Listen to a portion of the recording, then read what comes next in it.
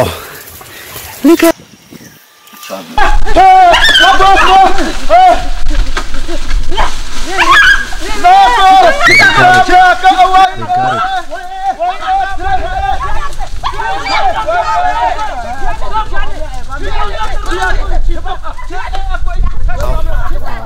Look at it.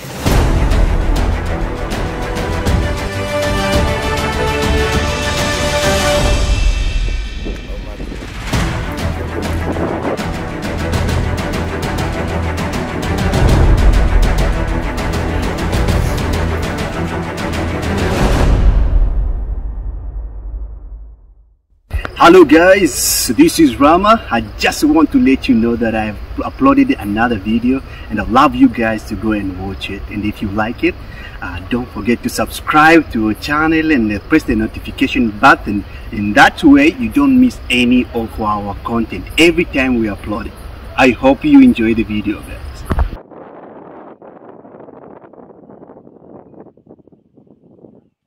Baboons and monkeys. The Hadza people hunt baboons and monkeys for their meat, which is considered delicious. Birds. The Hadza hunt birds such as guinea fowl, francolin, and doves using trap and nets.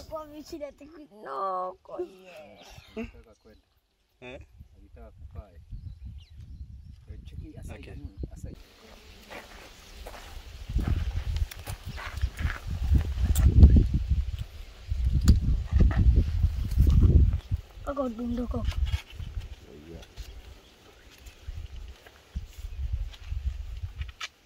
Kasi ayaw na ika-chase.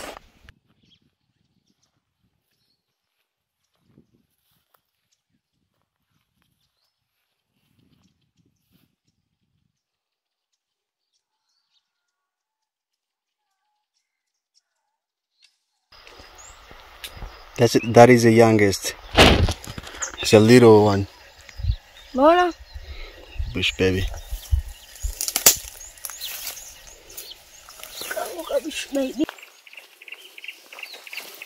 Porcupines.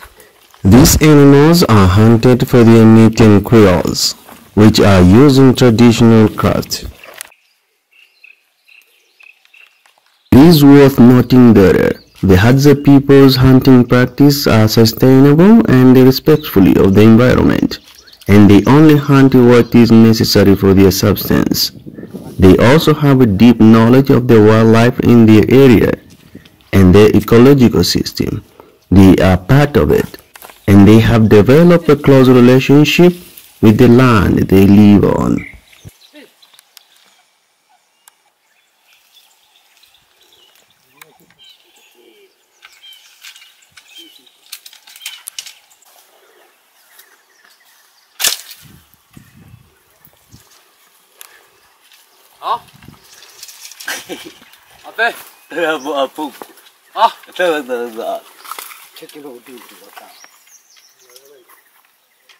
The Hadza people have a deep knowledge of their local environment and the resources available to them.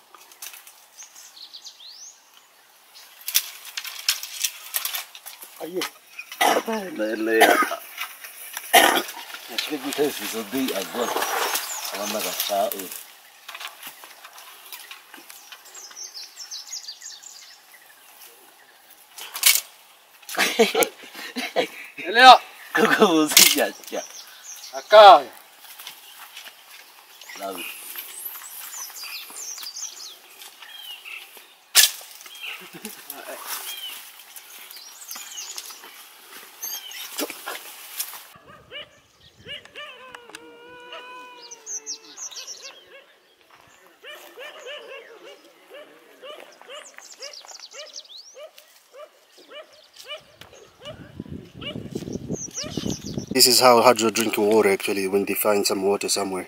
You don't need cup. Don't need nothing. Make life. They are skilled at finding water source while hunting, as water is essential for their survival in the hot and arid savannas where they live. I don't know, I'm not sure if I can drink it out. I'm very thirsty, but I don't think if my stomach can sustain this kind of water. You know, I know that I grew up around Arusha, around this area. I can pretty much say that, but I'm not sure if I can drink this because this is not me. This is not how The Hadza people typically find water in a variety of ways, depending on the season and the location of their hunting ground. Some of the methods they use includes digging for water. The Hadza dig shallow holes in dry riverbeds or areas where water may be present underground. They then wait for the water to seep into the hole and they collect it in container or by using animal skin.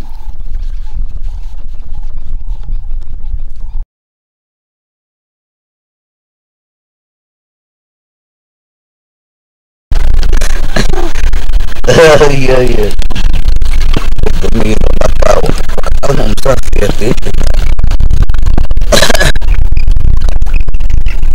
We have gotten now. We take a rest back to the family of which they use the calabash like what we have together with the baobab fruits that still make it as a cup so they can have water back to the family. Collecting rainwater. During the rain season, the Hadza collect rainwater in a large container or by digging shallow pits in the ground. Let's see how they drink the water. They don't use any sort of cup, anything like that. They just put their mouth into it, just drink it.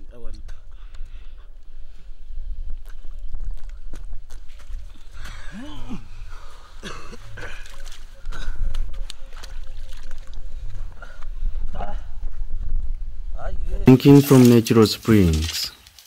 The Hadza know the location of natural springs in their area, and they often visit the spring to drink and collect the water.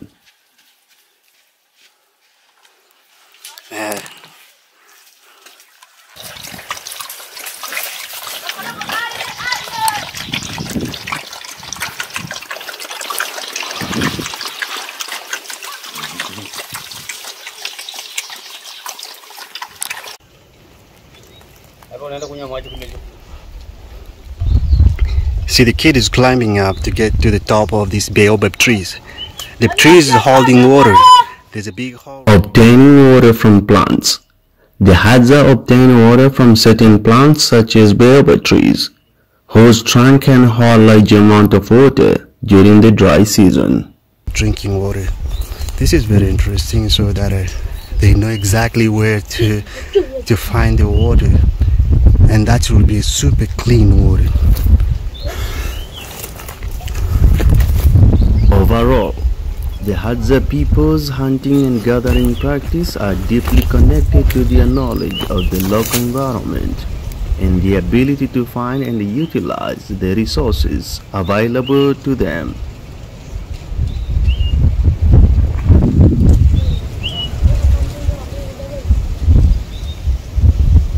They just disappear.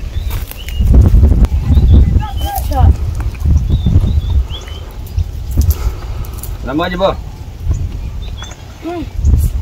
Teman-teman maju, kufa na kuya.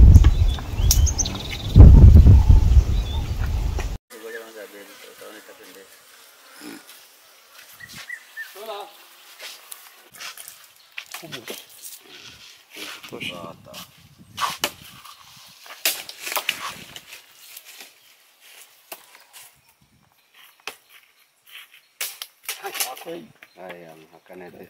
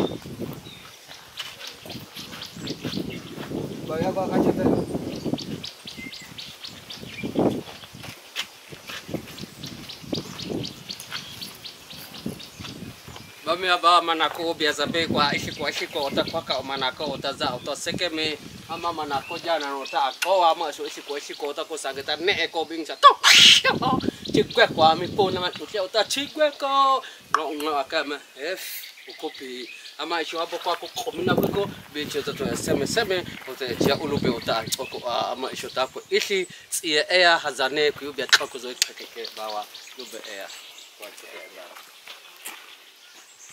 Laetoli bibo.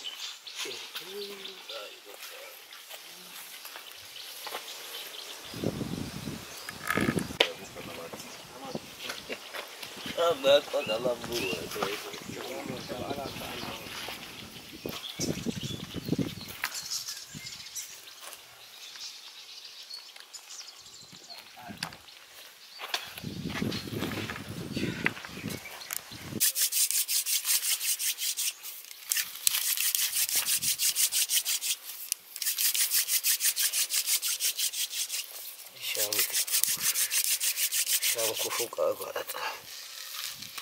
Za betul.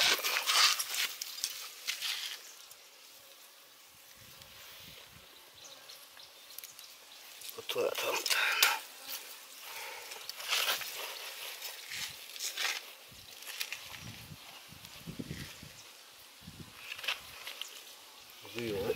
Buku isa enak.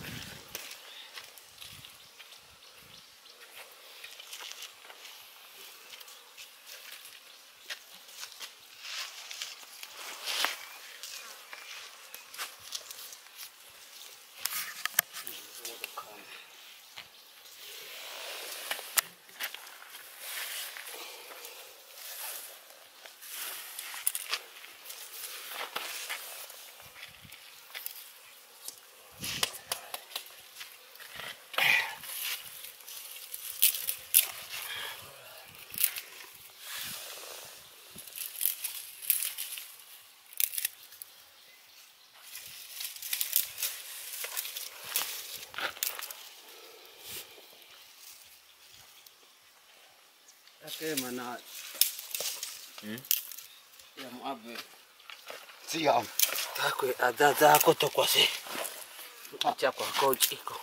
Aku meto. Gambar lagi. Aku meto ya sana na jaruti. Kafe na ase savannah kwa ceka. Foto uwi hato mako.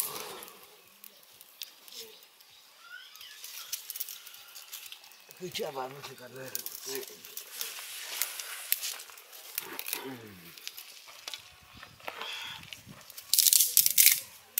Apa? Boleh dah.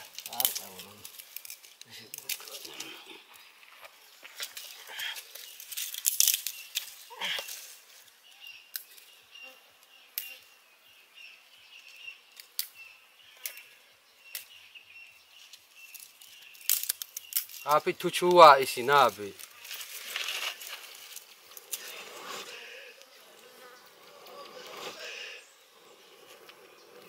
Ikai chebe ya.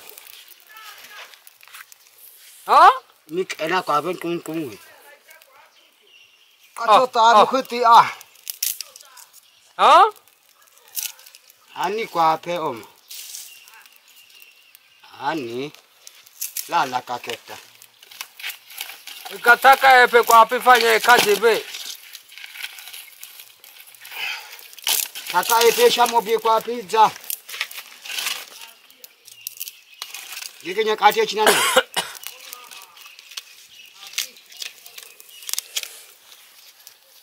Kwa shamu che kwanza.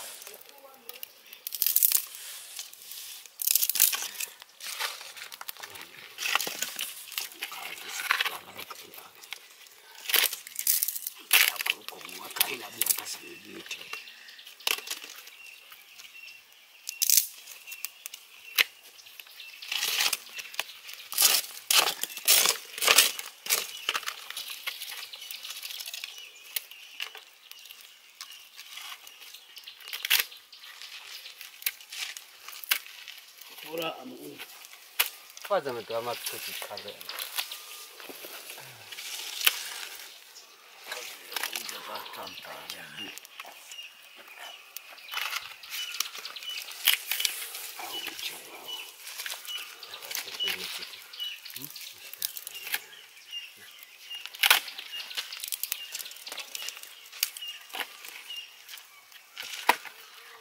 Na ako kongolo ko katae.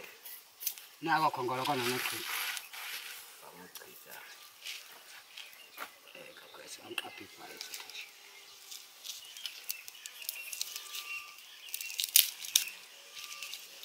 Ataka na kwa ane ekaki. Akwesa akwese bikita au nana. Kipata biki. Buka kaka. Buka kuichisha kubawa sa mama. Kibatata Kabata wako.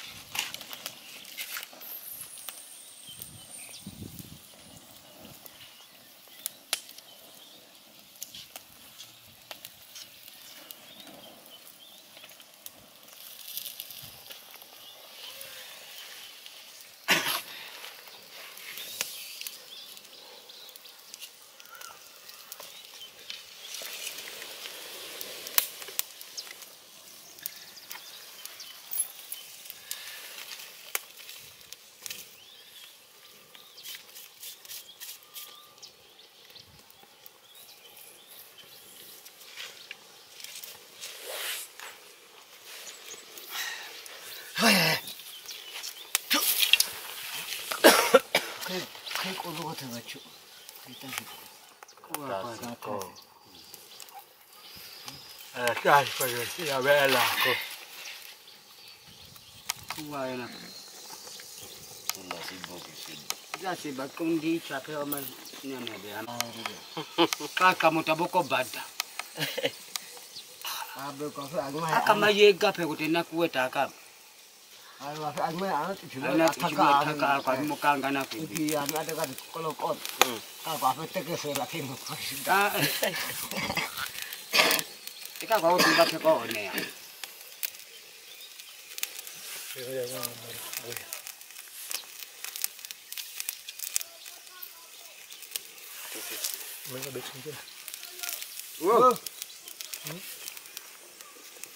Aku jako. Hakako. Aku izani yako. Aku azak. Nyewo. Hakako. Umika.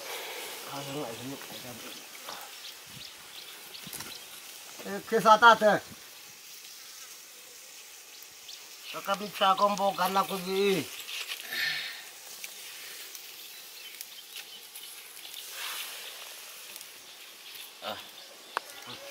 Aku di sini mana kamu? Aku Xmas.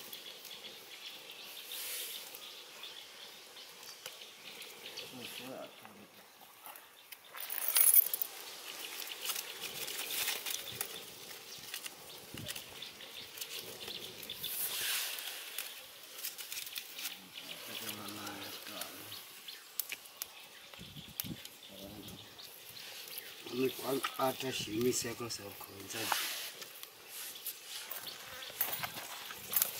Dan ini dua ini.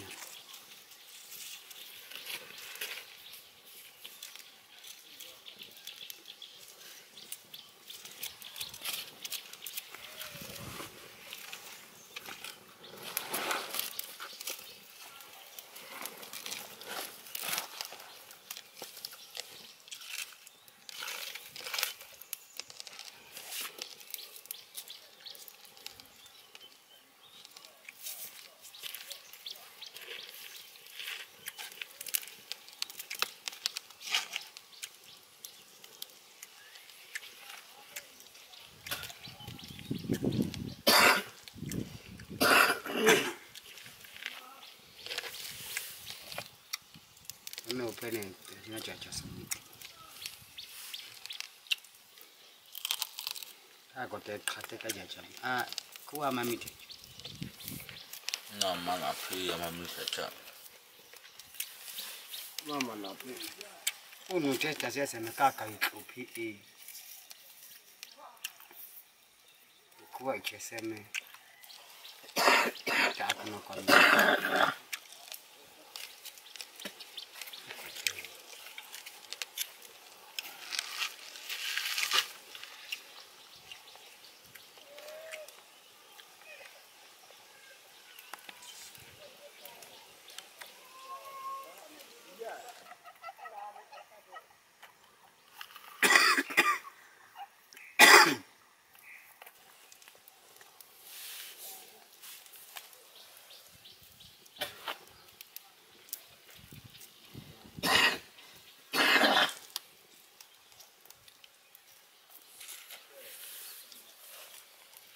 Zata site ame. Ame. Zane e. Ke peki. Ye. Ha e, wo ko pana ku.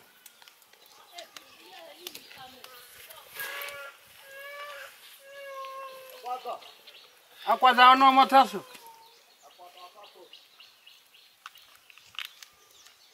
Na nataka epe. Tarika epe kwa pilo. Nana e.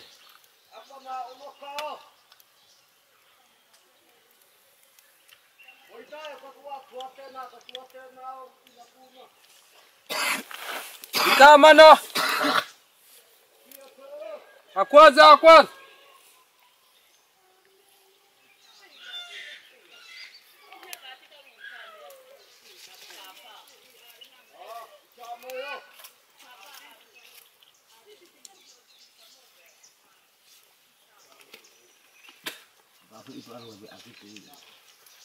Ikaketewi. Ikaba mimbe acha BP bya kwanza. Onati dingi kota ala Toga. Ukona ikashi. te barasi ngulu te ama alia en uswe na ta me Lo ami ona be puna.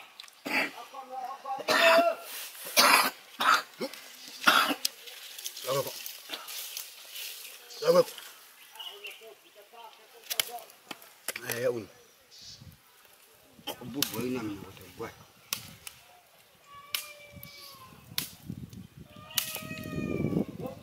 Eh. Wah. Wah.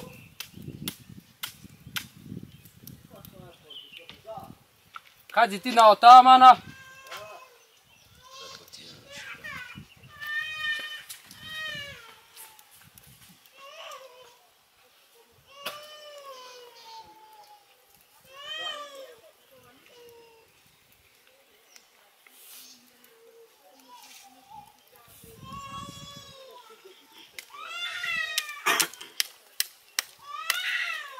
Kwanza metoka chuti ya mana.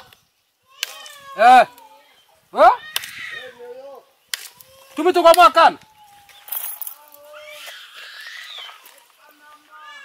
Lami.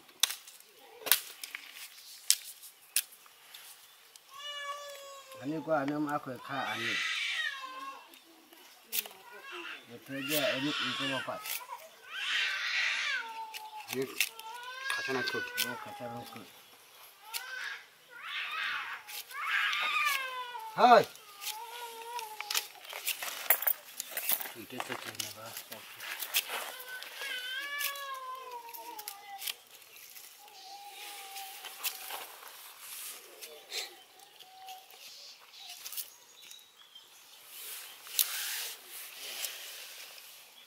Saya mau abu kau di sini nak.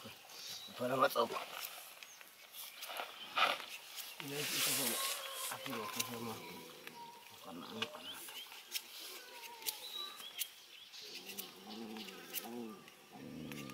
Ah.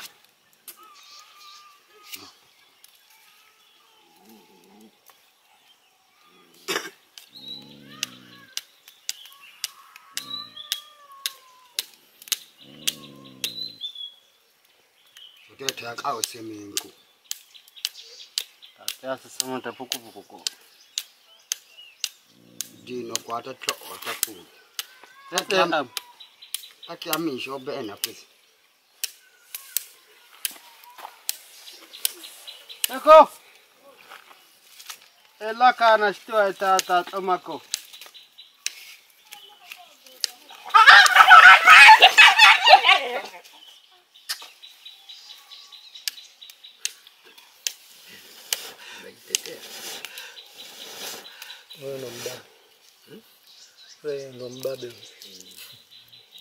Nini siakan?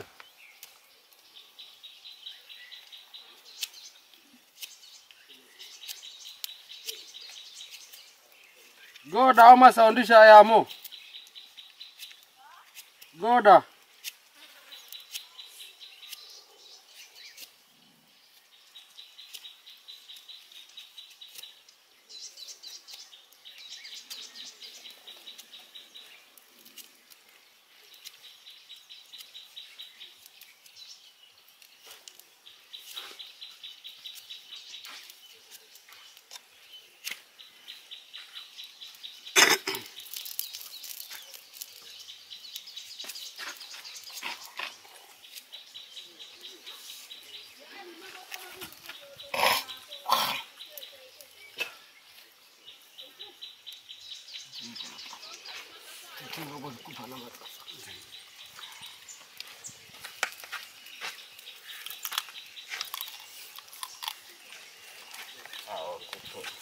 Ini buku apa nama toko?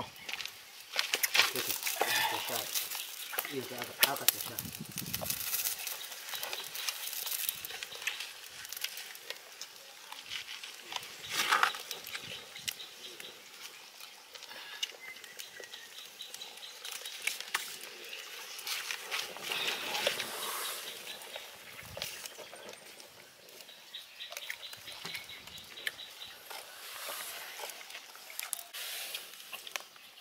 Tuan anda. Tapi gua tinggi jamban sih ya apa. Benar. Saya. Benar ya sama pun. Alaka saat tu aku nak gua. Kasih aku benar aku pun aku mesti aku abis ye. Ah. Ini jamban ya bang.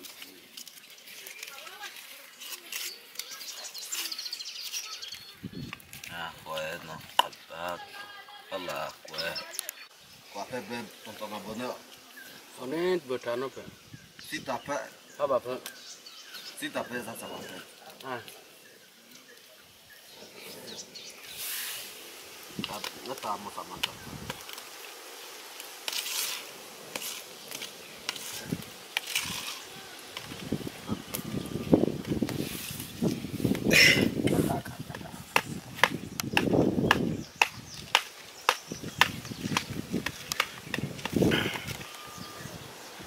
Agora na história como a cor, Já não tinha de nada, tá como tá como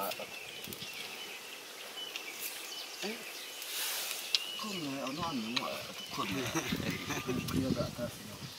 não me gachita Ué, tá até que bia. como não não apa buat aku ya. Tapi bono betul nak. Akak kau ini. Ah? como não Iya, jauh cik.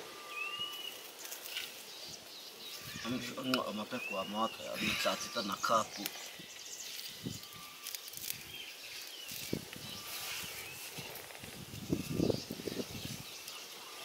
ani yo bako kwa tita kwa tuate kana nata kana fu Taka itu cik. fu Amana mulku taka ya. kwa ka saka maka okay Amana mulku taka ya. abana kwa taso Bos sudah begitu. ila kwa cha me ko te ko kwa Ah, kau tak pernah tahu kau dah kata tak. kwa cha Unu jamu dah nasi. cha me da sama ma ota cha me Aku ada. ta to ngata shi na Kasih ya. fen no ba Kasih gua kau. ka di tin ko gwa ke simini na ba hai iko masala go kwali wa Ani nana kwa moki kisia. Kau no bena tai ini. ta so chani na ba mi wa kwanza kwa so ba mi Ese be ya ta kwa chani sa no na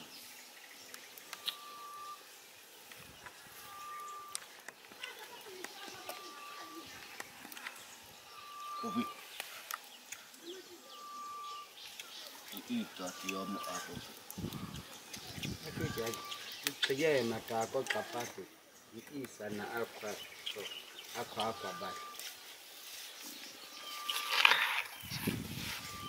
Romam ndoliwa ka mo bampu. Ka gbe ko amu punu agwa tai chata. Isi abana tena. Kuana. Isi tena. Kuana. Acha na me abe bone magine. Dino tawai iya o.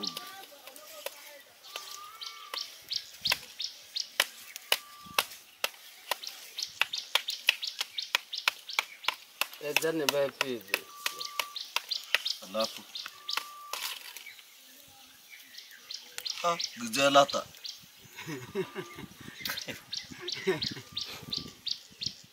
Jana kita samcha pe bijela. Obi kumi igana obi. Nda an acabbe. Sapu abami achapo acabbe ni. Ni agbeko ginyata.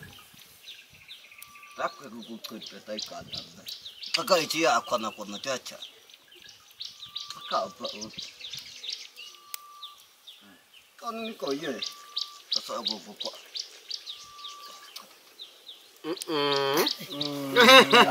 Kau matai no.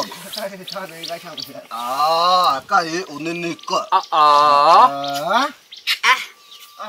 Cek. Aku. Kau mana tahu nak? Bukan ada.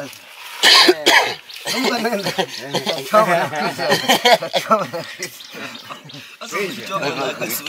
Bukan ada salah. Hadza kabun. Aka ina hondi. Ke ina ba mi chamo dasha. Ba mi yateku. Kumbuka itate do. Ba kukumi munyilamba. Asa zamu amesha. Hadza katsaigwe. Asa te uku ta chitate ate komi. Ano natuto no. Natuto pa na go nin.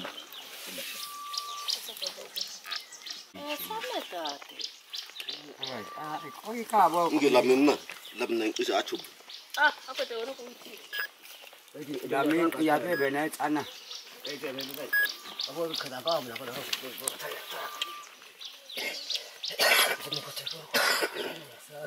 Wada ira na inga. Sha Mongolia na. Mongolia. Mi abai ko am. Tata. Mi dita Mongolia.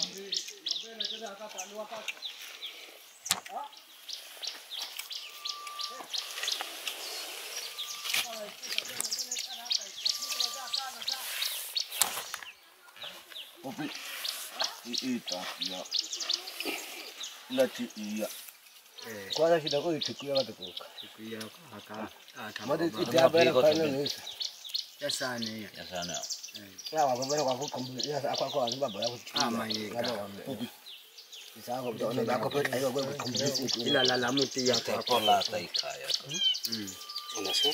ayo ko hujita kwa hapo Unachukua? kwa tabia Sasa kuitengi hutaka chiki na kuita chema na kwa bibi wa chisa ka.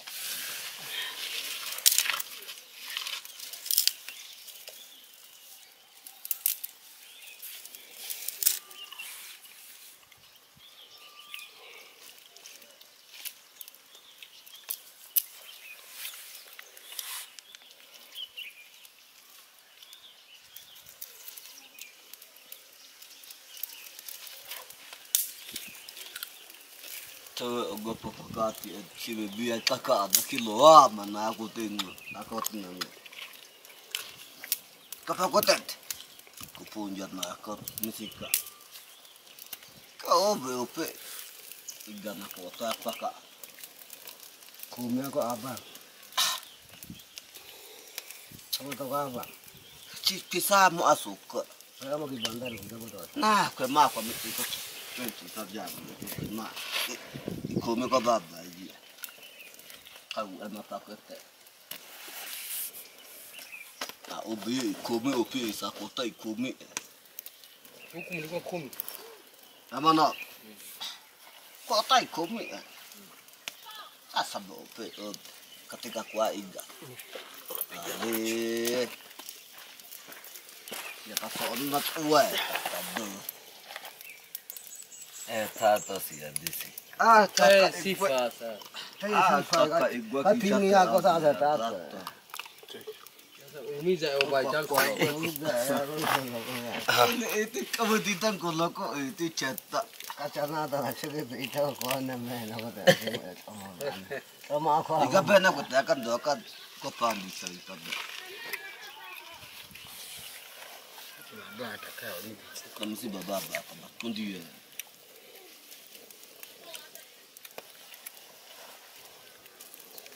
Inaka kata bebe kata asuku tak apa ya asu aku tak buka wa iya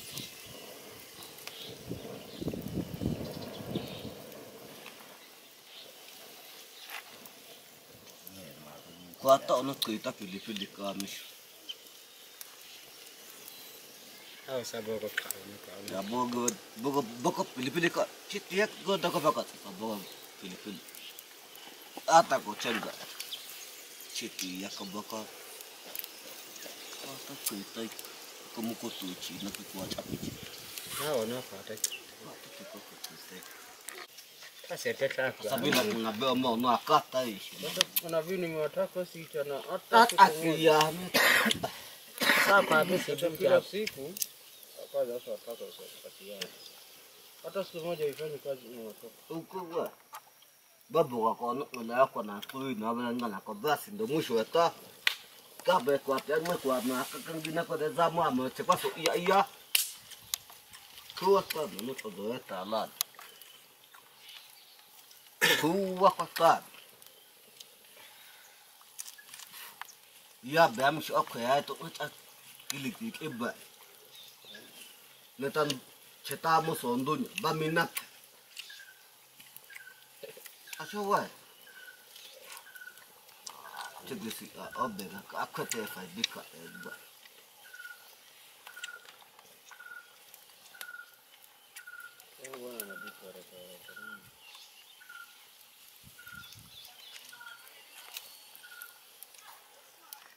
Gini tabla ko beena ana tacha.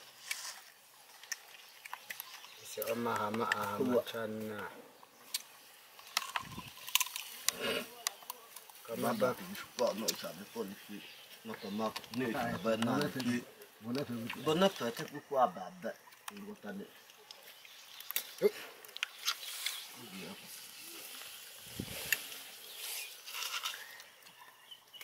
Okay.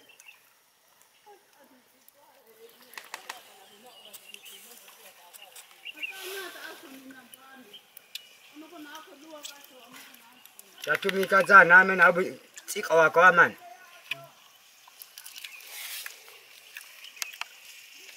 Okay. Sure.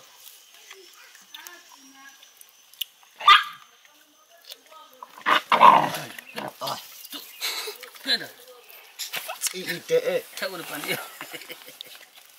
Asal aku tahu ngatet. Bisa lu akan apa kah? Nani umbu. Bakal luruka. Akapita hapa. Ale, cici. Ikiam do, chalim do. Tona kule. Chuku mebe. Sikia bwana walipambana sebuleni usiku. Kwa tunatumia mwanga ya moto kama ile.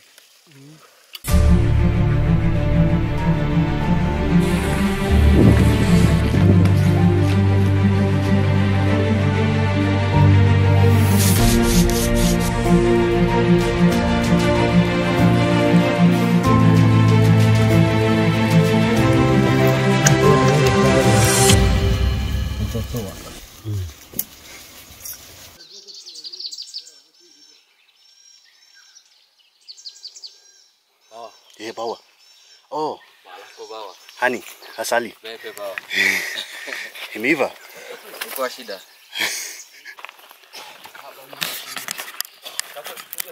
Here we go for the honey now. They just found some honey, so let's see. I think there is some honey in here.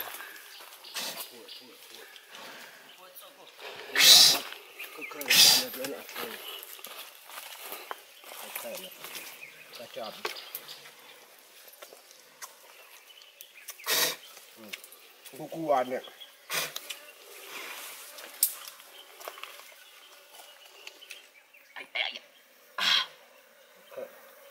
Wow. That's a lot. Ana etulak. Be na mo ba ko ba? Buena ba. Akaka Pito mabe. Kayak. Kayak. Ape. Be na api. Tuh, kamabe. Tuh.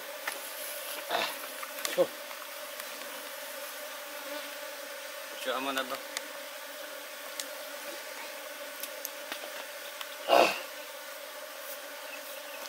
Ana esot ulam.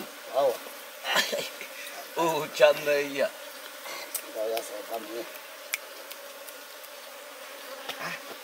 Emang kai tai tati ku ama. Ba ala ni. Kaya ka. Baala ha. Eh?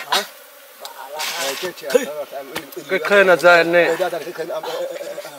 Pe. Isina ngungu.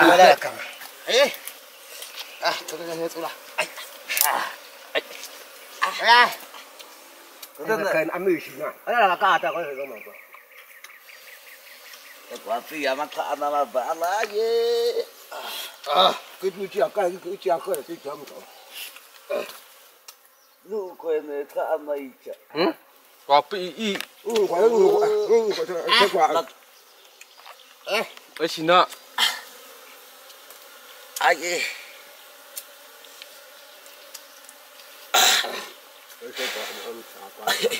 Tende ulam. Ama bamia ita yako atata. Cheers. Lagate babe na ta. Bebe na ku wi isa. Hadza.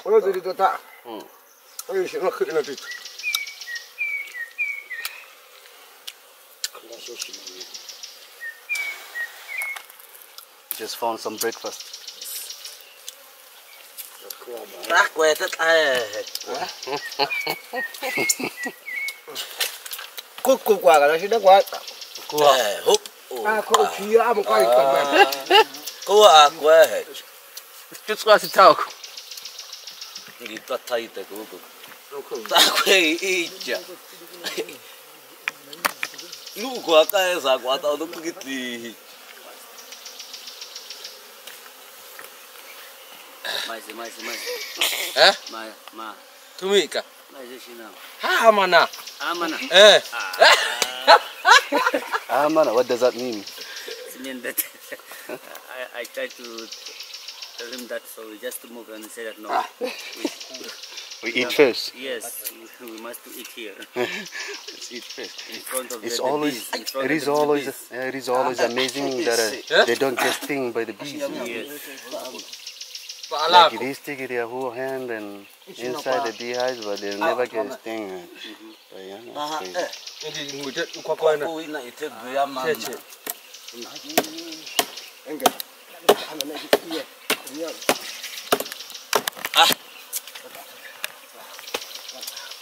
Take the Amana pakan.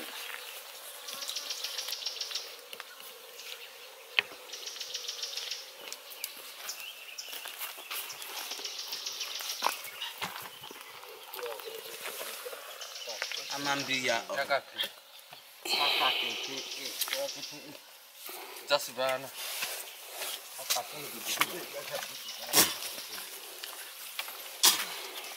si bara kwa bansa kaka kebe. Muta abo kwa napa. Gitu. Ni kapo makani. Isi kwa nganga kala. Just ya masiba na clean. Asa mo ta sonji. Tama ta sonji. Ni chagwa. Yo lai ko so kwa. Just ba zama na kwa ndi pai.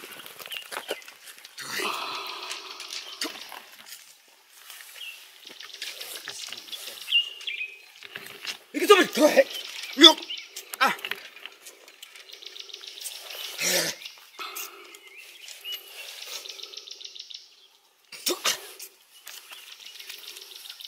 Ada na eso tulama.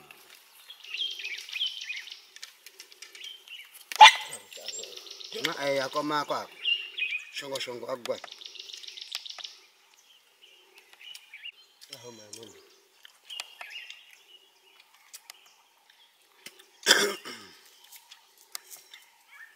Mama mmeyo sa kumu. Mama kani.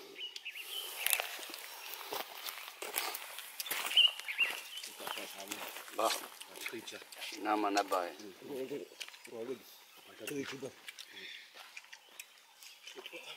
Yaeda Chini yake bao nikatie bao. Hiyo. Hii ni ya kwenu. Ah. How do you say? Thank you. Sieba. Sieba.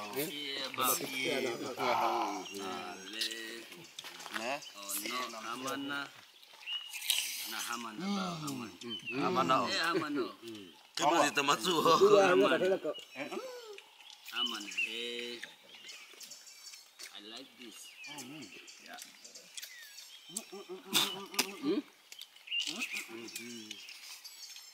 Natembeaje bila kushiba? Karibu. Ba. Nguvu. Waya makhumusha bi akasuki. Oh no, azabeba. Hadza.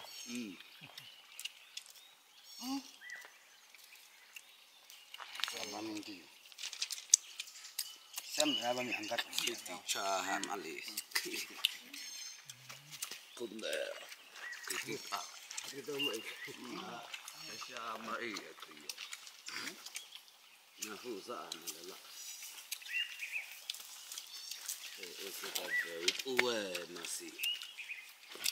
Mimi tagwako ya. Ai con yo gwako.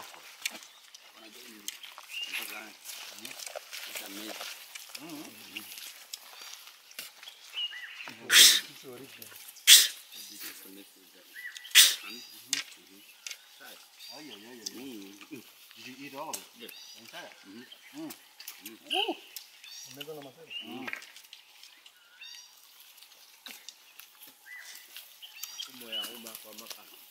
This is good. Really good energy. Amisha kwa ama sama na kuiko. Ama kutama sawamu. Ama kwa a dog.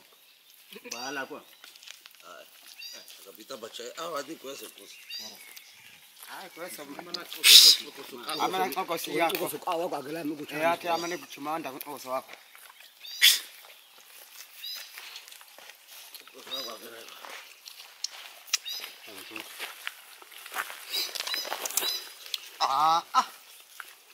Ditch ya gwako.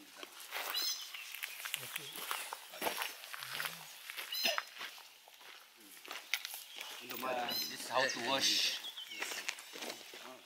How to wash the hand. Yeah. So like this.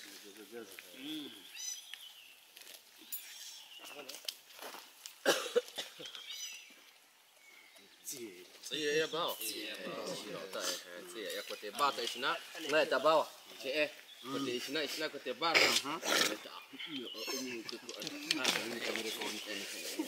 Isiko.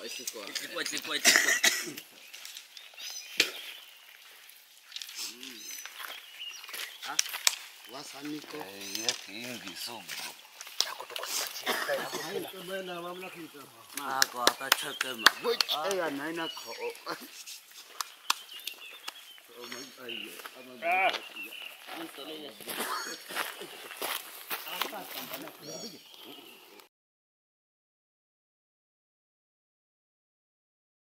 Woo, woo, woo, woo, woo. Similar to barking dogs. We love it. We need to go. Very soon. We want to hear them barking like dogs.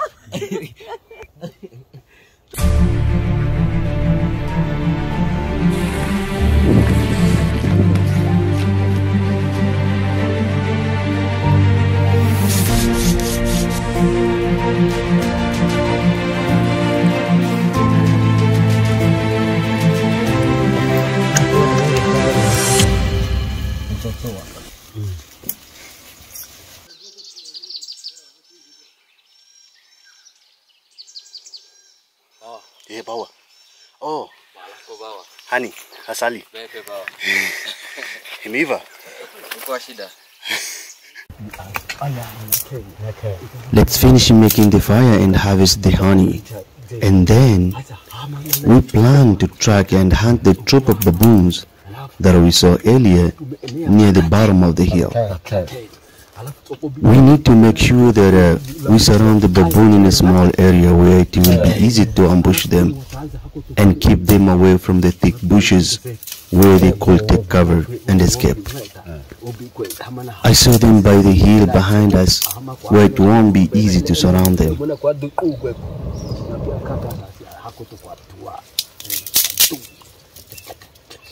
As long as we wait here, there is a good chance that the baboons will head downhill, where it will be easier to surround and catch at least one today.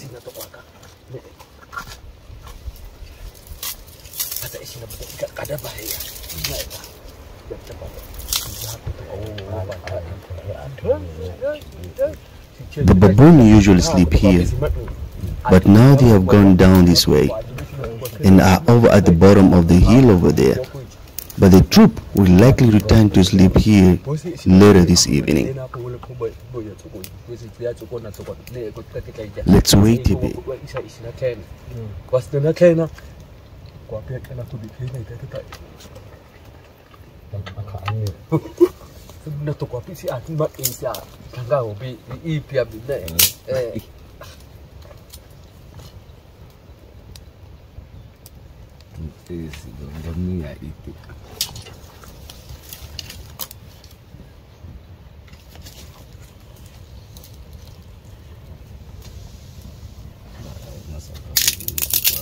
gua.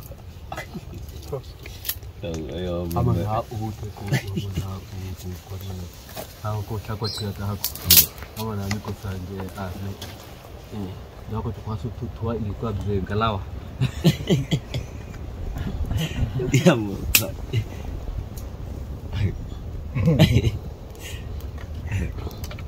inanda nata udutana na wako kisha kama mzee nani nama pana ko te mtinti bena sasa ako semo ita chamo wa petu tsande mbi kila cha ko ikita sasa tama na ko kwa mbi na nikuku hako to kwa tsuza Over there, we once ambushed them. The baboons have peculiar sound that they make when caught. Woo, woo, woo, woo, woo. Similar to barking dogs. We love it. We need to go. Very soon, we want to hear them barking like dogs.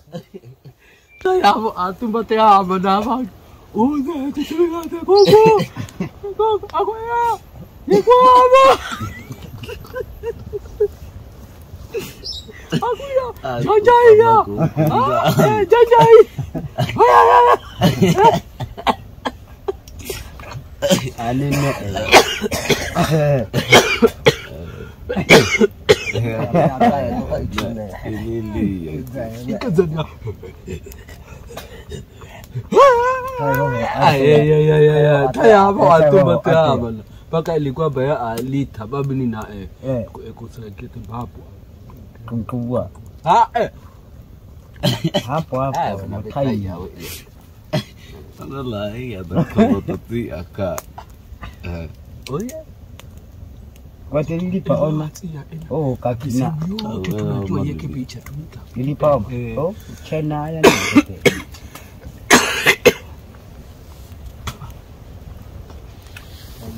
Si pacok mai tane ikut kaya kutongo. Kana sekolah kai sekolah mah.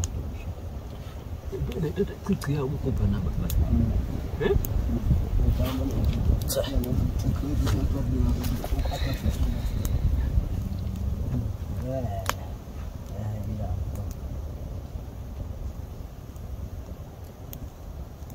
Aku kata gol kuna kwa lo.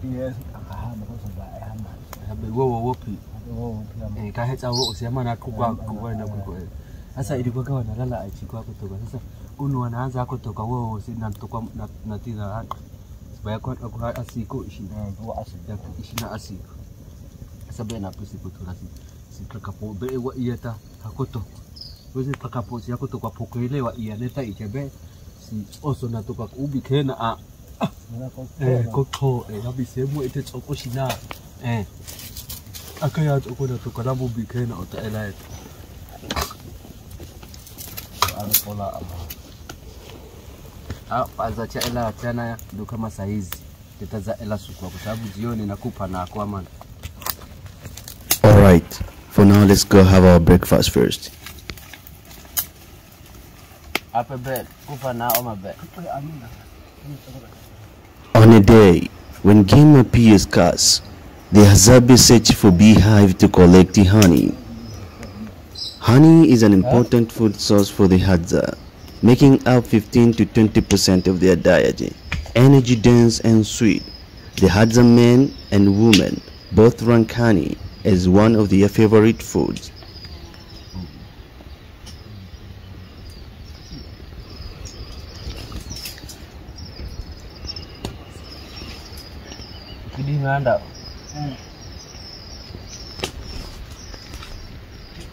Hadzabe men usually hunt and forage individually and eat berries, fruits and other food encountered throughout the day and bring home honey, wild game and any other food source that they have managed to collect or hunt down that day.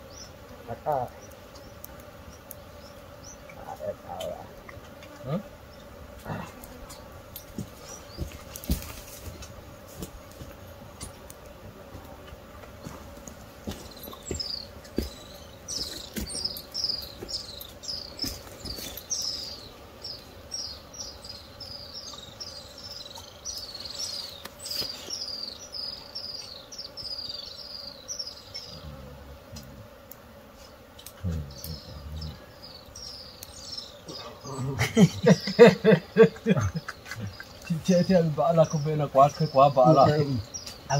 Asli wo agda.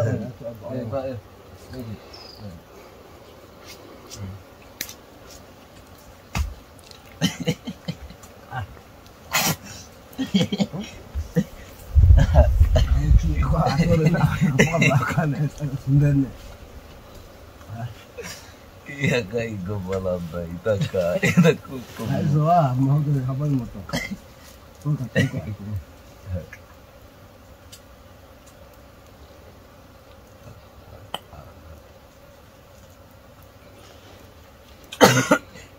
Hai.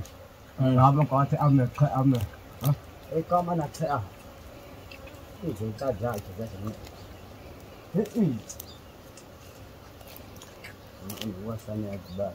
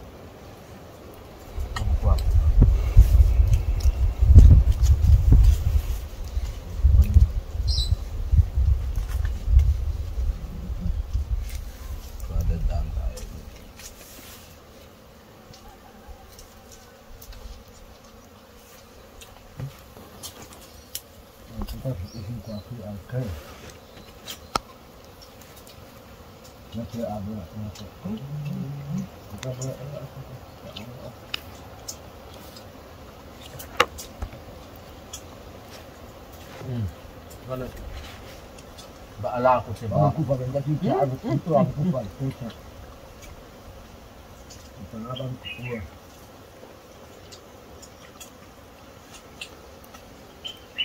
Cuma mana ba? Mo ito na tawa ibig ah.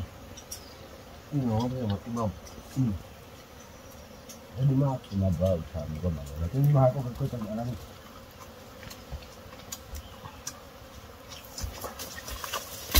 Ôi chị nhá. Đó là không được.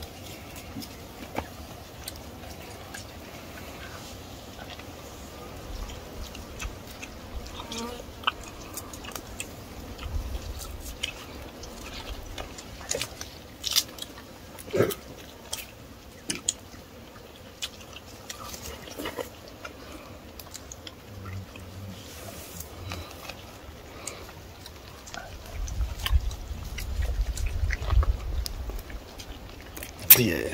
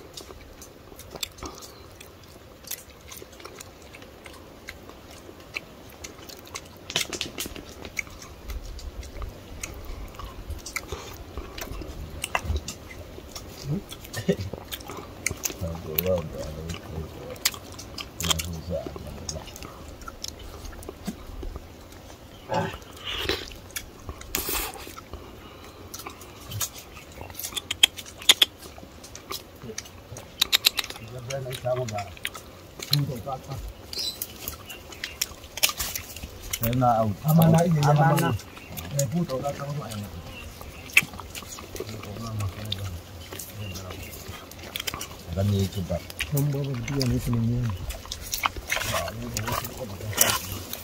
Kok ada? Itu kau gue kapu kau kali umbo. Dia coba bawa. Ini pula. Selesai.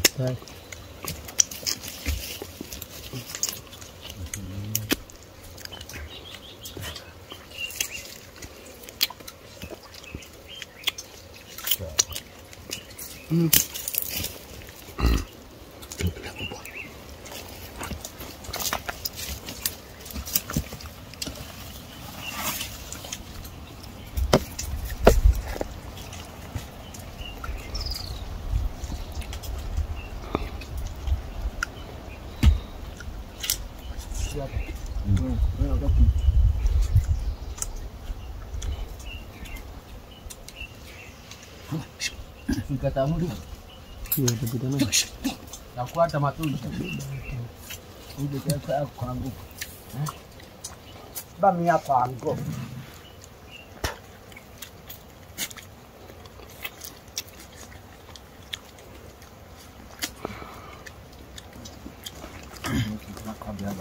Ya, bang up.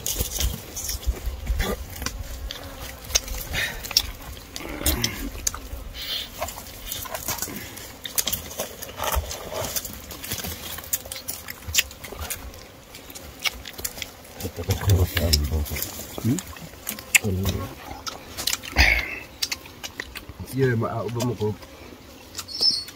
bột quá là bảo Hai, buku amna chai ba.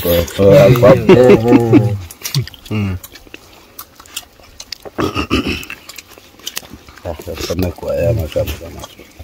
Tangannya kan kuku ya kata nama kuku ini gitu. Sama ada.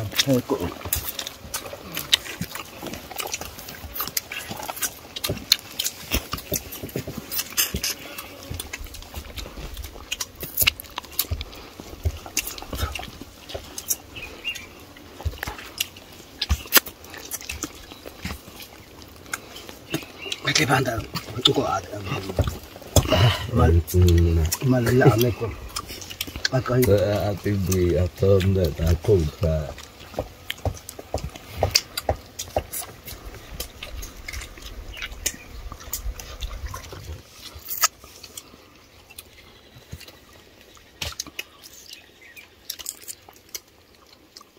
aku mau saya bar aku mau kamu kangga muka enggak anal nala Untuk mana kau cawi wo bawa bala bala. And everyone was like, everyone goes like. Ini kegilaan.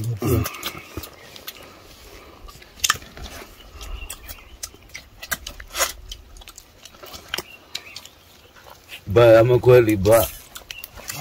Aku akan ni oma.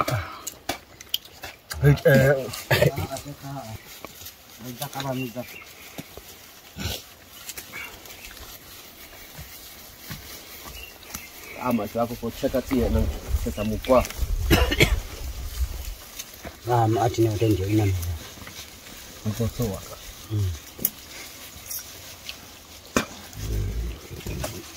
Ama ala nala ni. Nala. Itu lalu ana.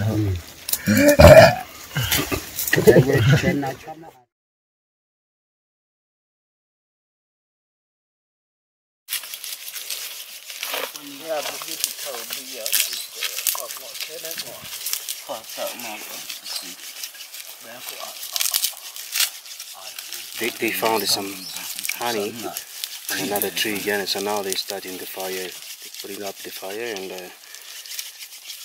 try to get some smoke out. That they can chase the bees away easily. This one seems a bit aggressive, so they have to start the fire and get the smoke out of there so they can chase the bees out. It is good for every day if they can find honey somewhere, because honey gives them energy, and the energy is what they need so they can walk many miles to find something that they really want to.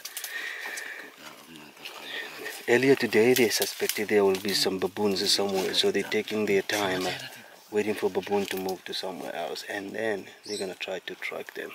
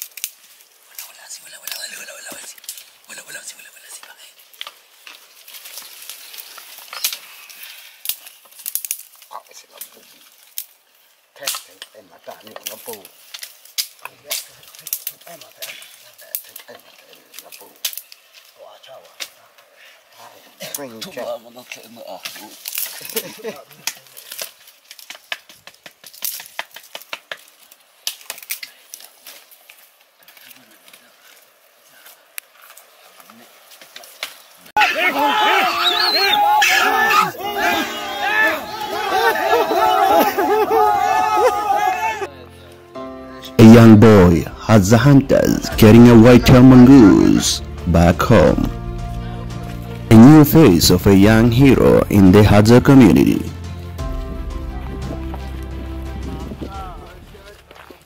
The young boys in the Hadza community do indeed participating in hunting, and it is a significant part of the traditional way of life and culture.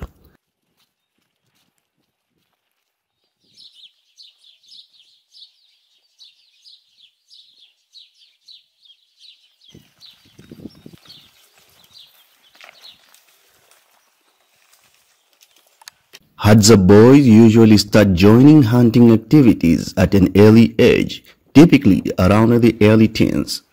They learn essential skills and knowledge from experienced hunters in the community, such as tracking techniques, using bows and arrows, and understanding the behavior of animals they hunt.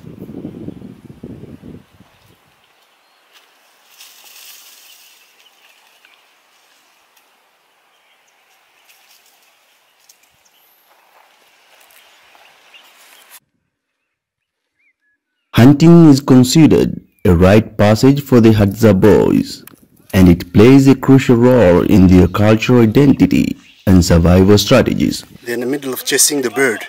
They try to hit it, so look. During the hunting, young Hadza boys may encounter various difficulties while out hunting. Hunting in the wild can be a challenging and dangerous activity, especially for those who are still learning the necessary skills and gaining experience.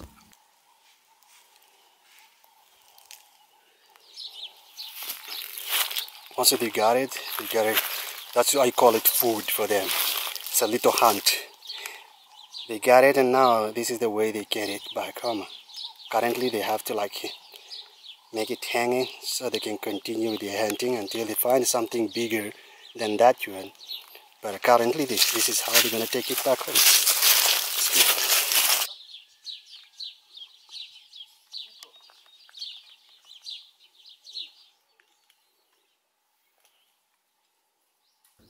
Some common difficulties young Hadza hunters might face includes lack of experience. Young boys lack the experience of seasonal hunters, which can make it harder for them to track and catch animal effectively. Physical challenges. Hunting involves long walks, running and physical exertion, which can be demanding for young hunters, especially in the harsh terrain and extreme weather conditions. Limited equipment. Hadza hunters traditionally use simple tools like bow and arrow, which require skills and accuracy to use effectively. Young boys may need time to hone their archery skills. Danger for wild animals. While hunting, there is always a risk of encountering dangerous wild animals that could pose a threat to the hunter's safety. Uncertain outcome. Hunting success is never guaranteed. Young hunters may face disappointments if they return empty-handed after spending significant time and effort on a hunt. Cultural expectation. As hunting is a crucial aspect of Hadza culture, there may be cultural expectation for young boys to perform well in these activities, adding additional pressure.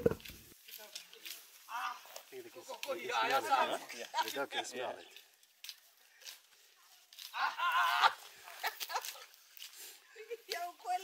Wananusa.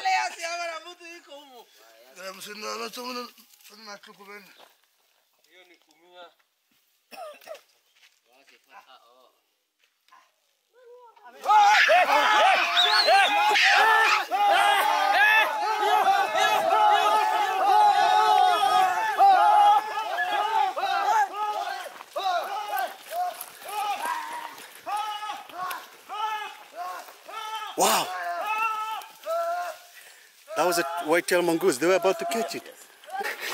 They finally gathered the white-tailed mongoose.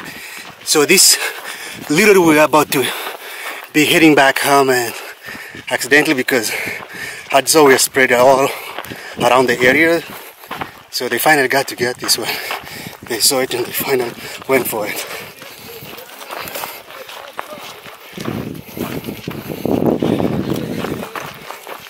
So now what they do is they are going back to the same place where they found this one. They usually live in a pair, hoping that they can find another one.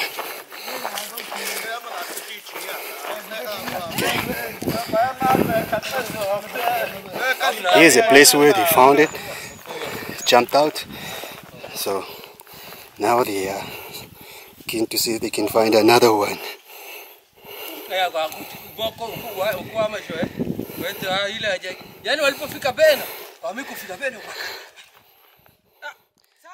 Despite these challenges, the Hadza community relies on the knowledge and skill passed down through the generation to ensure that young boys gradually develop into capable hunters and contribute to the survival of the groups. Through practice, guidance, and experience, young Hadza hunters learn to navigate these difficulties and become more proficient in the hunting endeavors over time. He's so excited and very happy with whatever they caught for a catch today.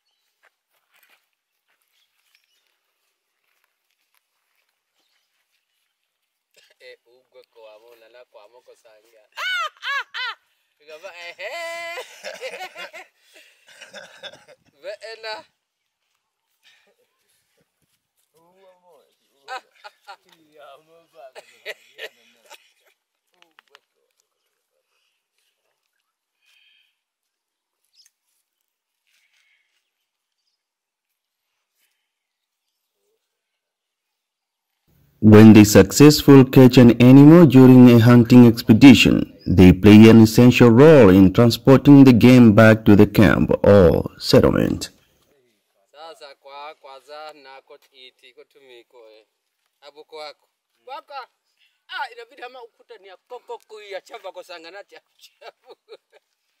In the Hadza community, young boys who participating in hunting are expected to contribute to the group's food supply by carrying their hunt back home.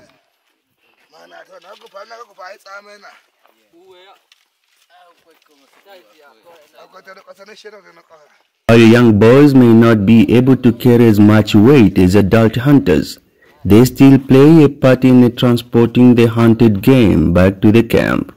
The division of labor within the community helps to ensure that the food is shared equitably and that everyone benefits from successful hunting efforts.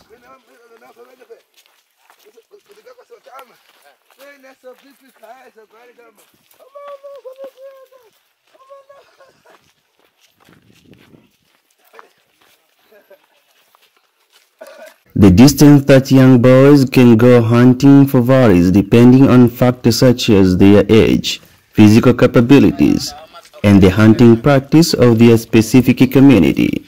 Generally, young boys may accompany adult hunters on short hunting trips close to the camp or settlement.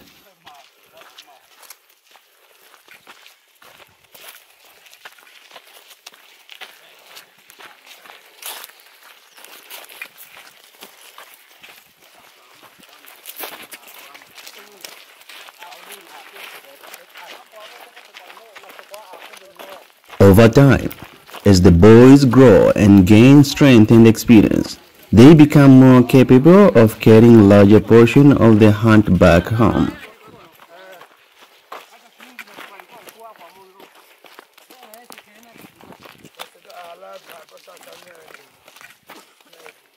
Since the young boys are still learning the skills of hunting and may not have the stamina of experienced hunters, they may not venture as far from the camp as the adults do. They might participate in short hunting expeditions in the surrounding areas, gradually increasing the distance they cover as they gain more experience and confidence.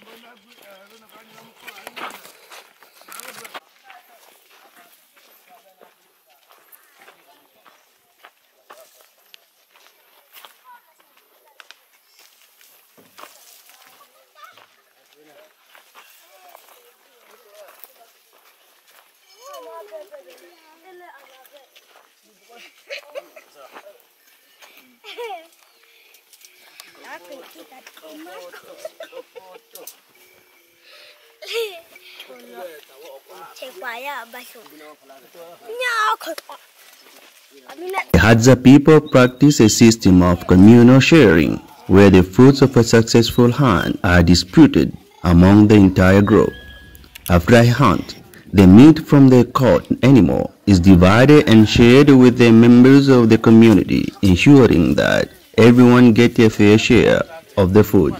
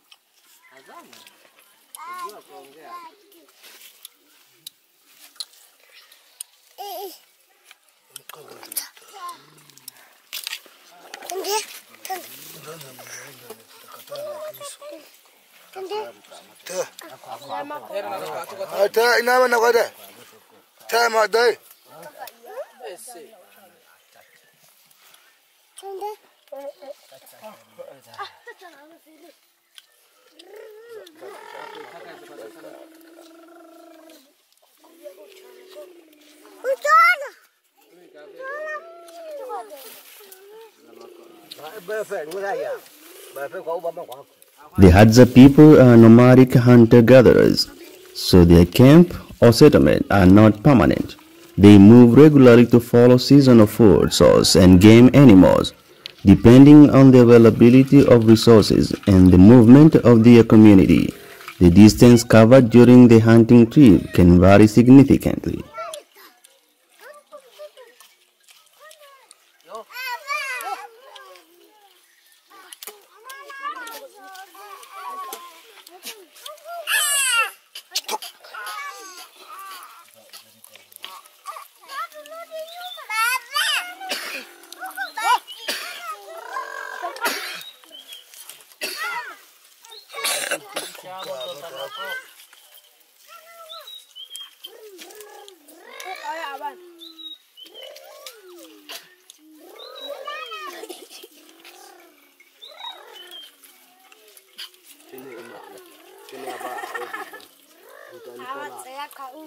Kamata mwenzake nyuma.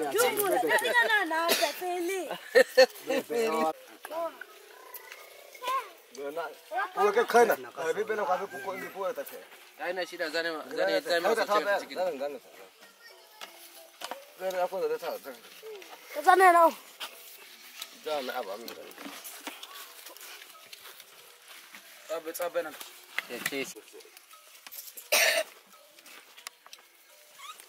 Isi paka au tomako is.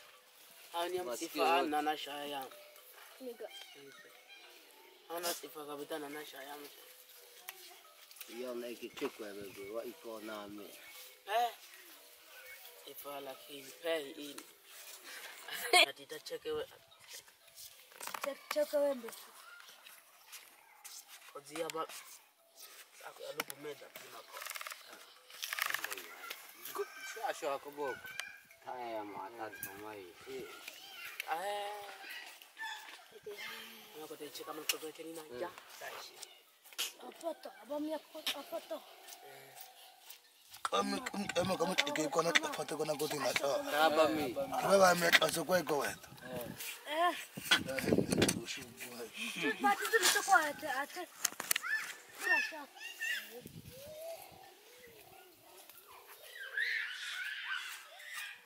Kwa wadudu kwa wana nataka kwa ta. Wana wape tena so kwa ta.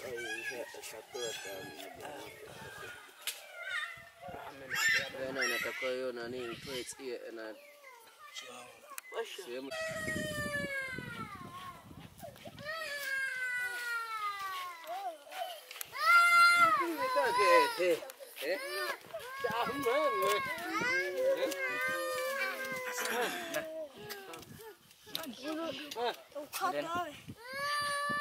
Mama kwa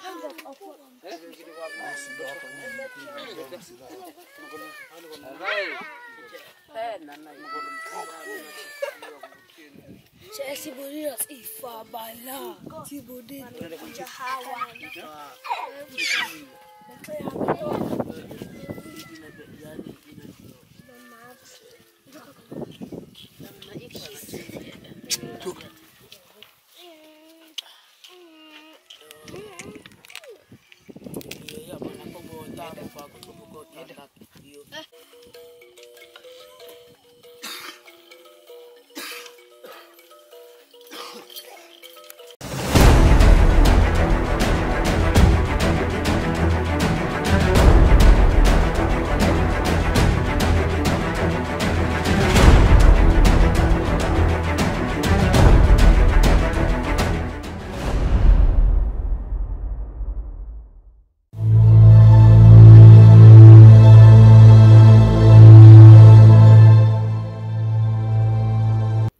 The Hadza and San people, also known as the Bushmen, are two distinct groups of indigenous hunter-gatherer peoples who live in a different region of Africa.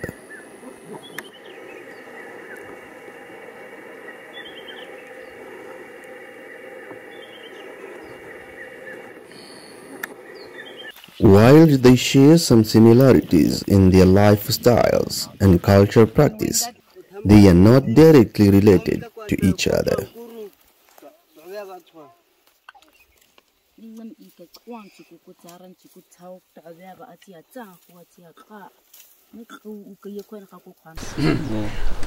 you see a big animal somewhere,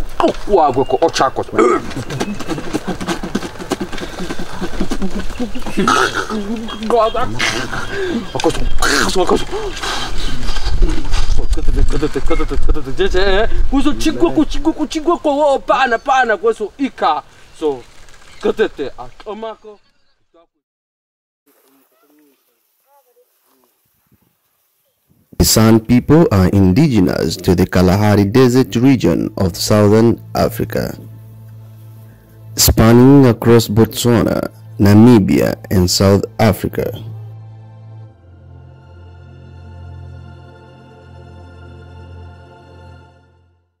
Like the Hadza, they are known for their traditional hunter-gatherer lifestyle, although some San groups have also practiced pastoralism and agriculture in recent centuries. like it must be white like that.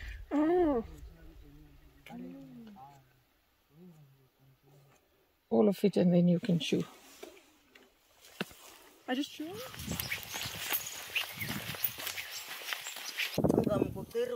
The San people have a unique language called Kung, which is characterized by click sounds.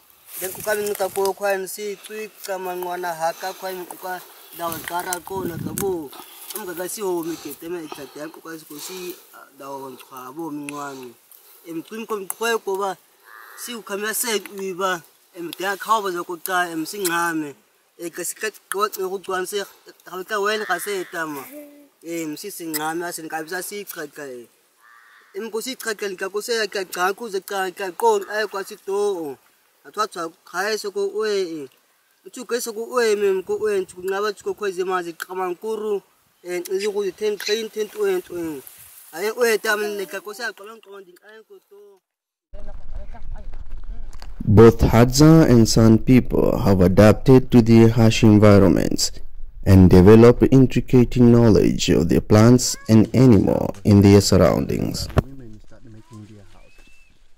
So this is the first step of Okay, I didn't talk in between. You guys are filming, so I hope I remember everything. So, he says at night. They use their knowledge of the environment to gather wild plants, fruits, and tubers, and hunt game animals.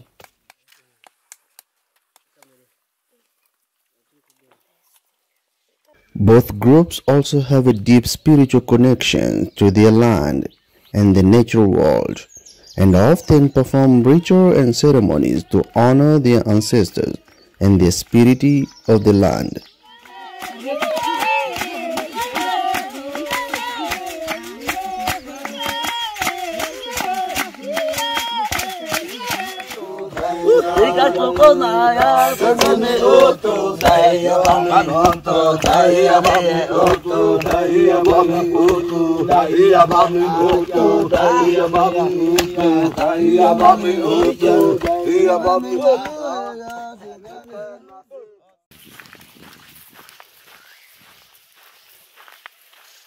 In terms of survival, both Hadza and San people face challenges to their traditional way of life.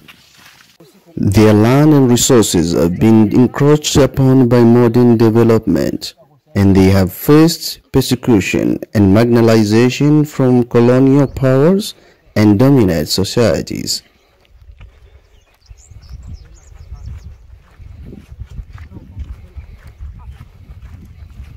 However, both groups have also been able to adapt and continue their way of life in the face of these challenges, and many have formed partnership with outside organizations and researchers to preserve their culture and environment.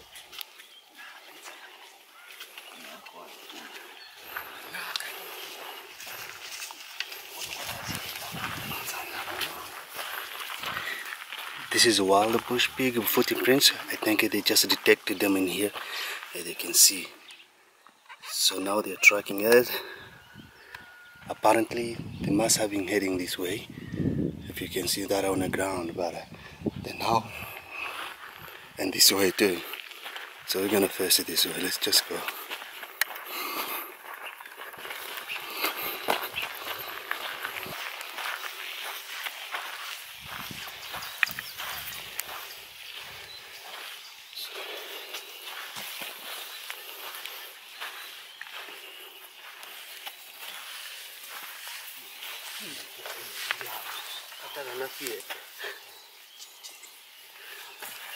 Wow, look at this. I think the bush pig was eating something here. It's just now. And the foot, this is a footprint.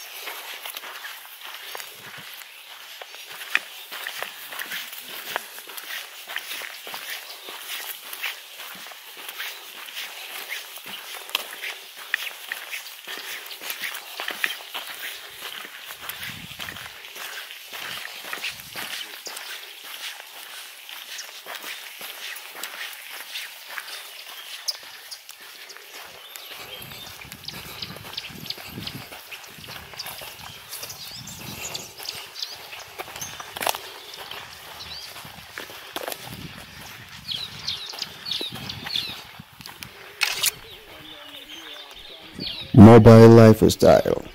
The Hadzabe are mobile people and they don't have permanent settlement. Instead, they move around their territory in search of food and water. Niliingia si kule ndani bau. Sasa Tulikuwa kule ndani. Nilikuwa nyuma mimi. Hena nakuwa hama na atatoka tako nitama sehemu. Nilikuwa nyuma ya huyu ono. Angalia sasa si amesi. Ono hamana.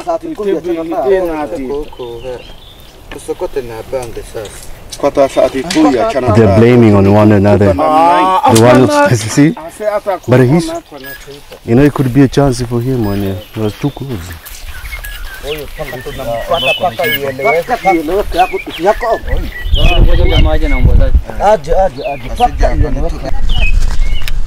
They build temporary shelters made of sticks and grass when they need to rest or escape bad weather.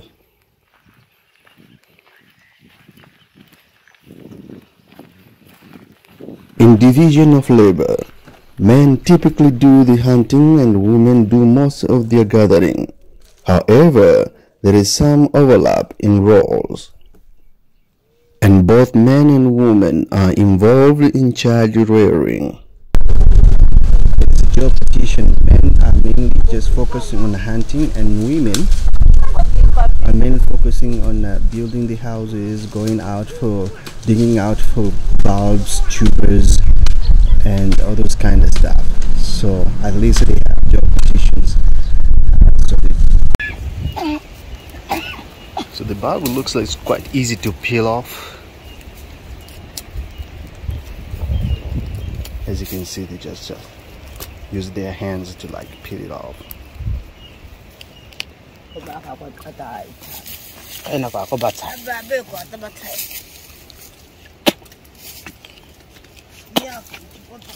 Wow. So they don't really have to cook it actually, they just eat it raw, the way it is. Damo?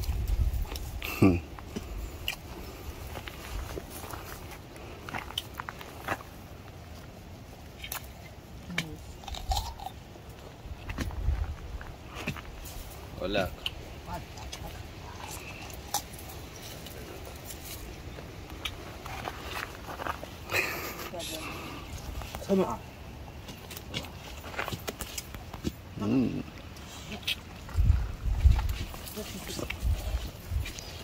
So they just shared with their little one, and this is actually really good, it looks like.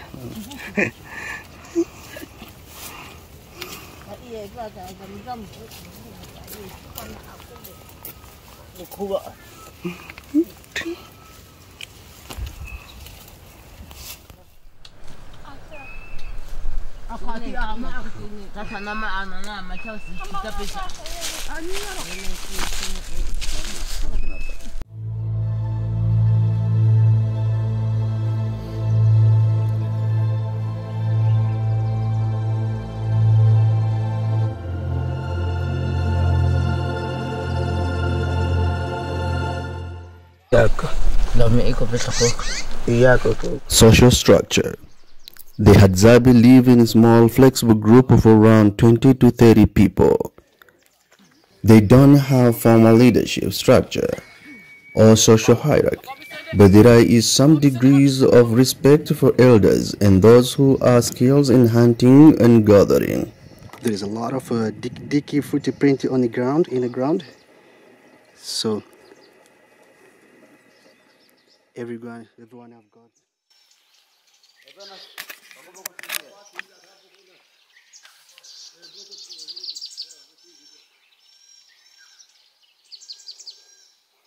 Yeah, bawa. Oh, honey, asali. Himiva. So we just found honey. Himiva bawa. Takuja baadaye.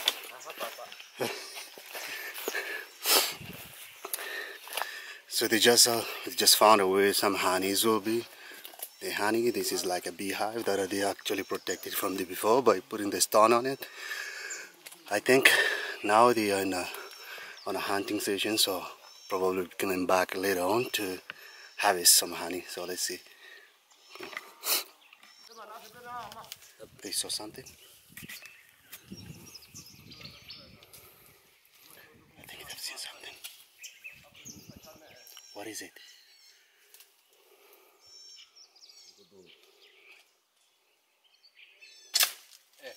Ooh, they got it. Look, the dog is taking it. The dog is taking it.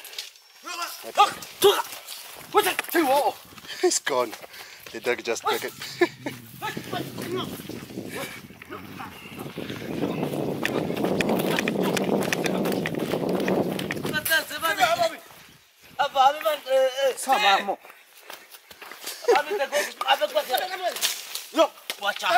It's gone.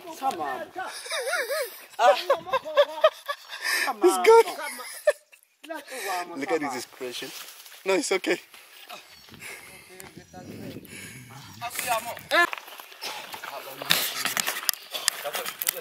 Here we go for the honey now. They just found some honey, so let's see. I think there is some honey in here.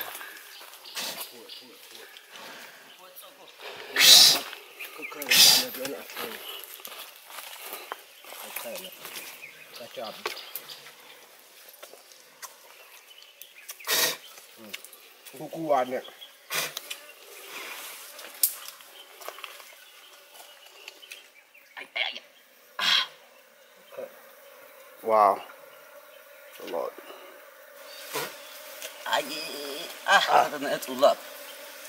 Be na mo ba ala ko ba? Akaka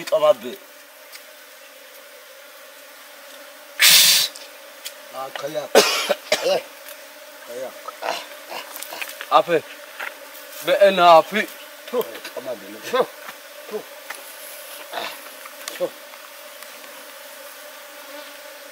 Siya na ba?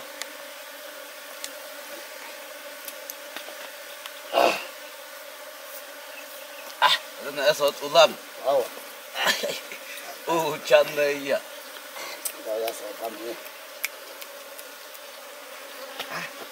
Emang kata itu cukup ama. Baala ni ya. Baala hai. Ya? Kaya na zai ni. Pe. Isina ngungu.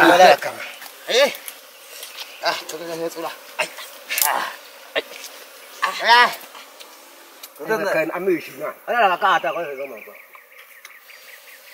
Tapi yang makan nama baala ye.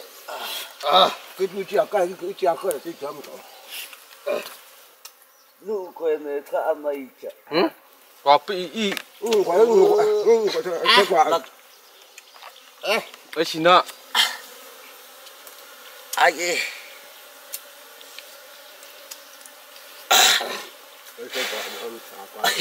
Ketenda ulam. Sama bamia ita ya kwa kata. Cheers. La kata bebe na tu. Bebe na aku isa.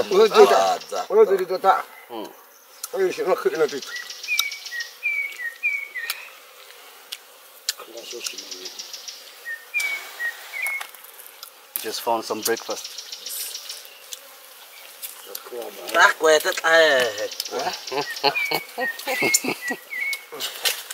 Kuk kalau sudah kuat. Huk. Aku siap mau kau. Kau aku Just kasih tahu. Kita tai tak kau. Tak kau ija. Lu gua kaya sa gua tahu tu begitu. Mais. Eh? Ma. Tumika. Mais sini. Amana. Amana, what does that mean? It means that I try to tell him that, so we just move and say that no. We eat first. Yes, we must eat here. Let's eat first. In front of It's the always, bees, in front it is always amazing that they don't get stung by the bees. Like they stick it their whole hand and inside the beehives, but they never get stung. But yeah, that's crazy.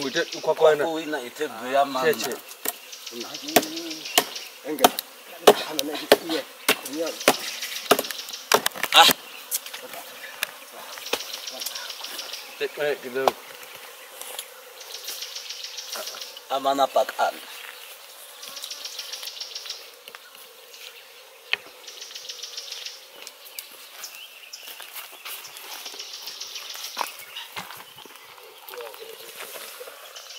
Amambia.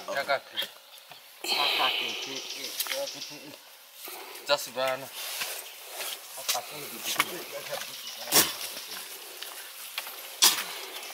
Si bara kwa baisa kaka kebe. Nuta abo kwa naka. Gitu. Kamu makan ni. Ini kau nengang ngaka. Jadi masih banyak kena.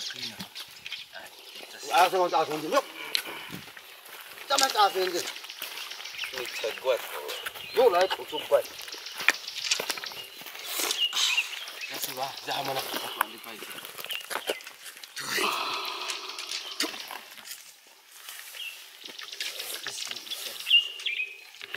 Ikut tu, yuk. Language. The Hadza have their own unique language, which is a click language similar to other languages spoken in South Africa. However, many Hadza are also fluent in Swahili, the lingua franca of Tanzania. That's used for...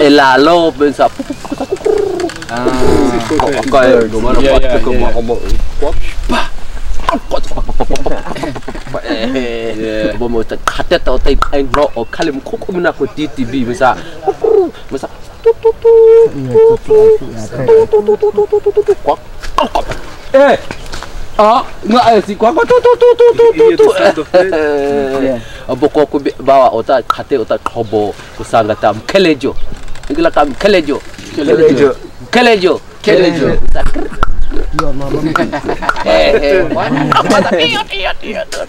ilo chikina ilo Relationship with neighboring tribes. The Hadza have historically had peaceful relationship with neighboring tribes, such as the pastoralist Toga and the agriculturist Iraq. However, in recent years, their territory has come under pressure from outside forces, such as wildlife conservation efforts and large-scale agriculture.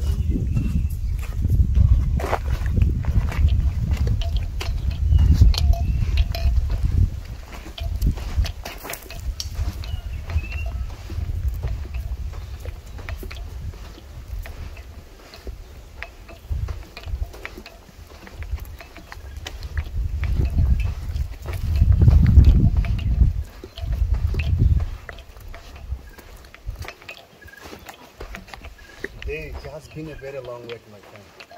Yeah. Do you think those guys are up in the mountain, on the hill, they will find something? I think so, yeah. You think so? Yeah.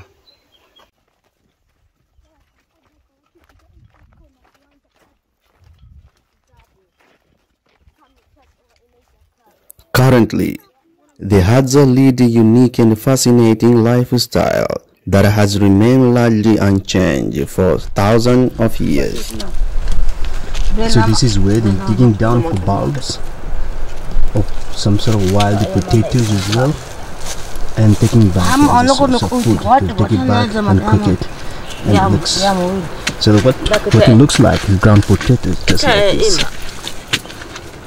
So this is where they're digging out in the ground. So they will use a long stick with a sharp end to dig down, which makes it easier to dig out to the ground and to get bulbs out of there.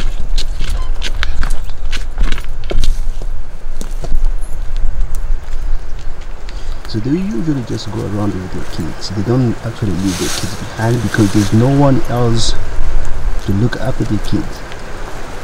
So once all the women go out in the bush, then they come along with their kids. The men usually go out hunting and the women will come out digging out for the bulb, the way you see it right now, and then bring back that they can cook for the entire family.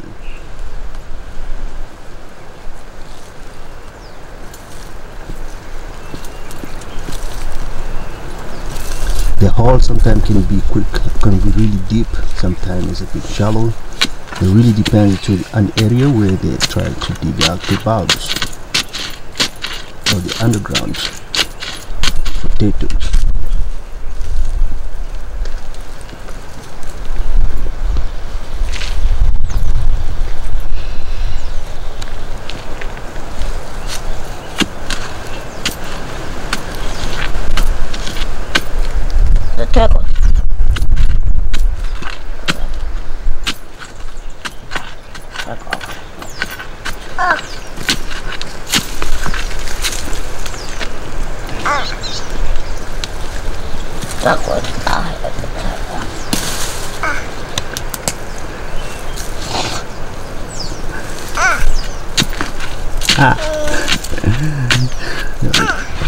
He's so cute.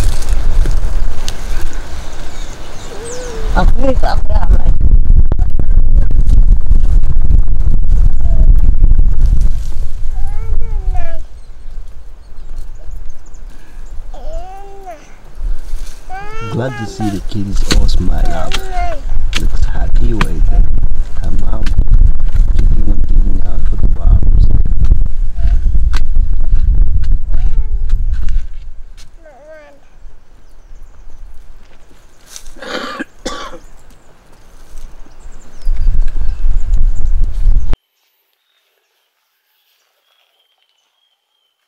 In a day-to-day, the distance and duration of Hadza hunting trip can vary depending on factors such as the availability of game and the season.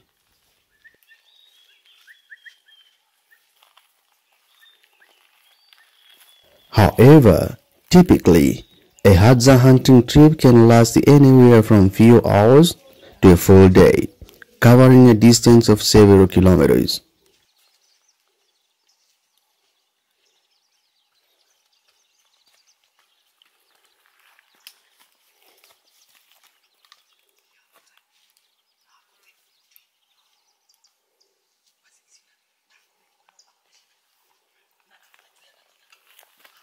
The Hadza use a combination of stalking, tracking, and ambush techniques to hunt game animals such as baboon, bushback, and warthogs.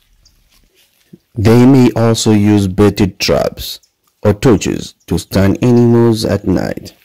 Hunting is an essential part of the Hadza's way of life, and they typically hunt several times a week to supplement their diet of gathering food.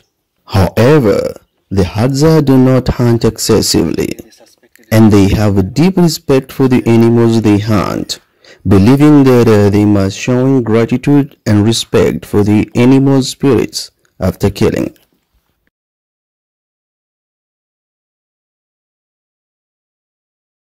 It is important to note that the Hadza's hunting practice are sustainable and have been honed over thousands of years to ensure the survival of both the animals and the Hadzas themselves.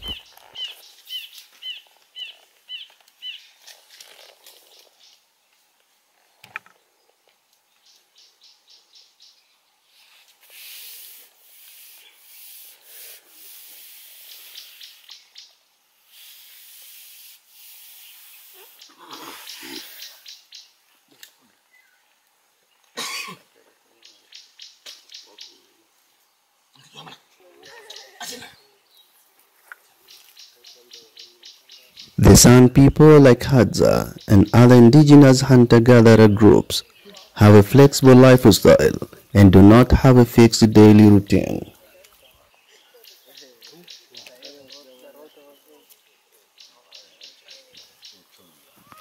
Length and distance of their hunting trips can vary depending on factors such as weather condition, availability of game animals, and other factors.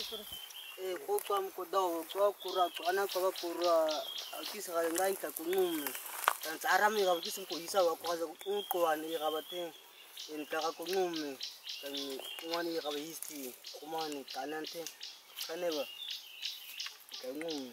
When we teach our children anything, we tell it in a story or we do it in an acting scene.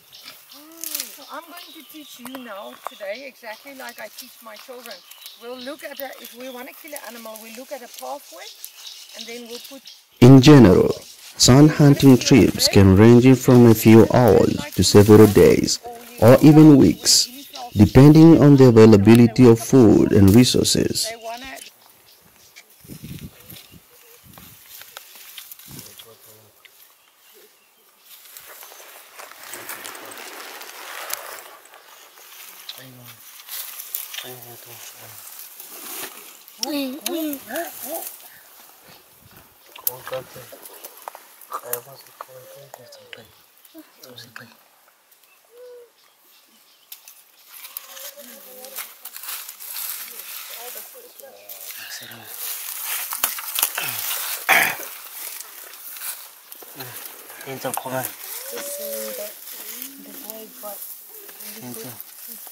Oh,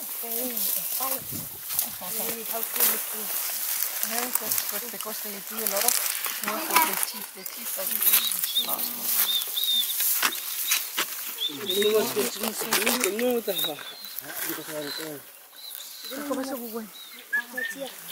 During these trips, sun hunters may travel a distance of several kilometers per day, often tracking animals of a long distance in search of food.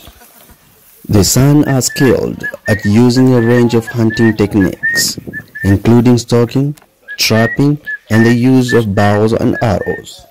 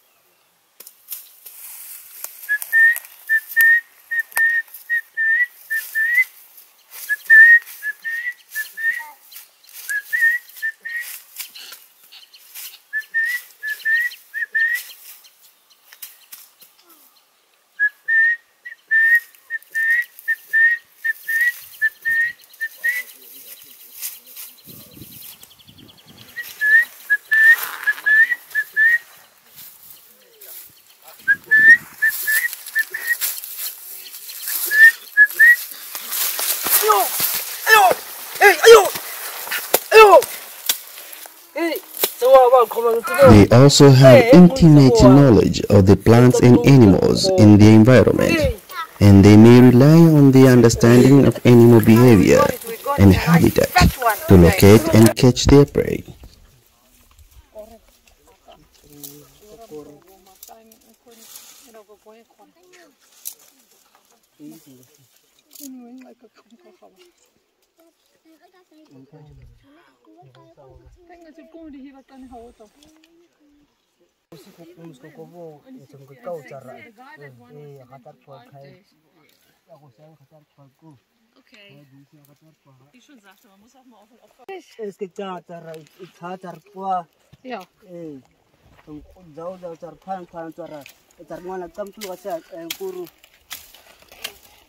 So you're staying one day, maybe you can come back to that one, and Rama, you are going to do that one.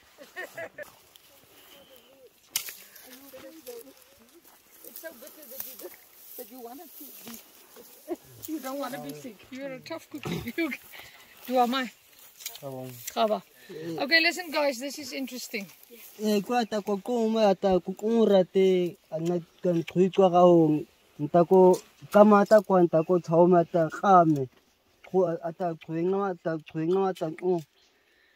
says, no, he doesn't say that. I first want to say, then I'll tell you what he says. There's a plant called a cambrua. So it's make a long seed pod and it dries and it bursts open, and wherever the wind takes it, where it falls, it grows. So it's coincidence that it's in this bush. So they brought us today to a bushy area. It is important to note that the San, like Hadzabe and other indigenous hunter-gatherer groups, have a deep connection to the environment and rely on a complex set of skills and knowledge to survive. Inside this bush, it's not part of the bush, these things are. It's just this grey little thing, and it creeps up here. You see it creeps there. Creep, creep, creep, and here it grows. So the seed has fallen there, and then with rain it has grown and it's creeped. It looks grey and grey. How do you pick it up? It's incredible. It's because their concentration on the soil is so unique. You know, they know if there's something different. So this thing, this kambroe, can grow up to 2 meters deep. So we're not going to stand here 30 minutes and look at the ladies dig, but they will dig it. And while they dig it, the men will make fire there for us and explain other stuff, and you can walk between the two. And then you don't have to stay here the whole time watching them dig. So now they just want to start with the fire. They're out here collecting some dry grasses, and let's see what the Bushmen gonna do. How do they start the fire? If it's just exactly the same like Hadzabe, because this is quite a related culture with Hadzabe, and they're quite close from each other, and the way of doing life is quite similar. So this is very interesting. Let's see what it's gonna be like. And if a little coal fall into the grass and smoke comes from the grass, then they can make fires.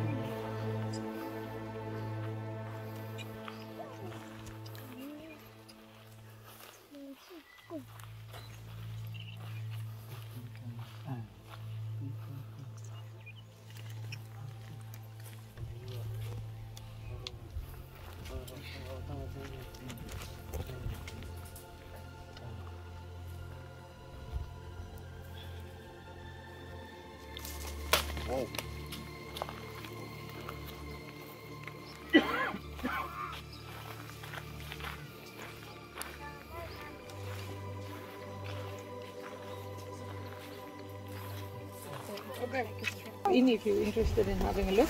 But apart from that, if you manage to keep the egg whole, you'll put it at the ant's nest, and the ants will go in and clean it very nicely for you. Then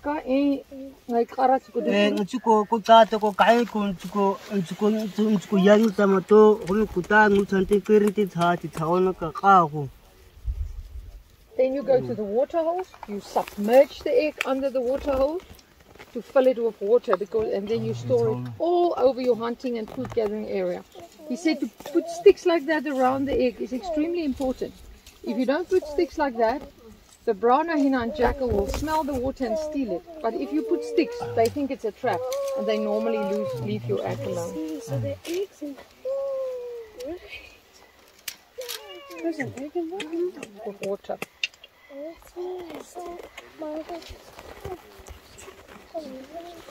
How did they see it then?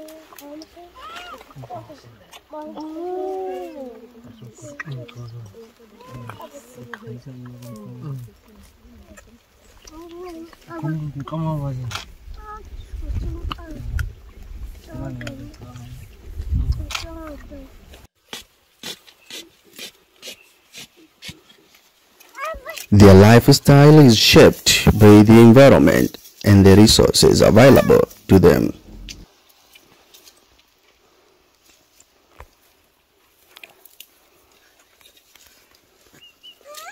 Happy.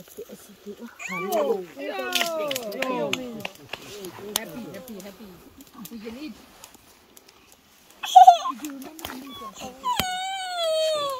Some tough. Bo, to ko masih pun turun si pun tua.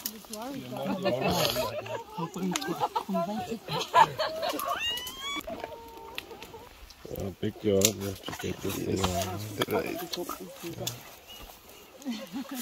No, they got a brief. They brought some nuts from their house that they stored for winter, but they don't use the hot fire. You know, they heat up the sand and they do their roasting in hot sand. Otherwise, it's too warm. Being around for many years and experience, the Hadza people of Tanzania generally avoid wearing animal skin, particularly at night, because it can attract predators like hyenas. Hyenas are known to be attracted to the scent of animal skin and will follow it to its source, potentially putting people at risk of attack. Instead, the Hadza typically wear clothing made from plant fiber, such as bark cloth or palm leaves, which do not have the same scent as animal skin.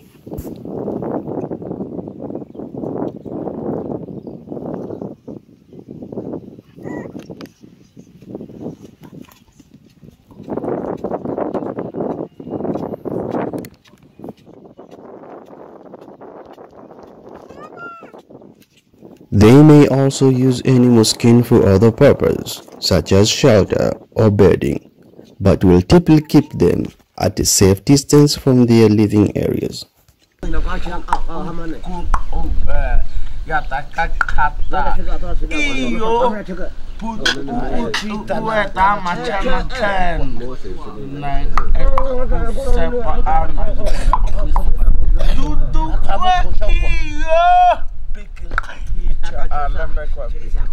It is important to note that the Hadza people have complex relationship with the natural world, and their practice and beliefs are shaped by the experience and understanding of the environment.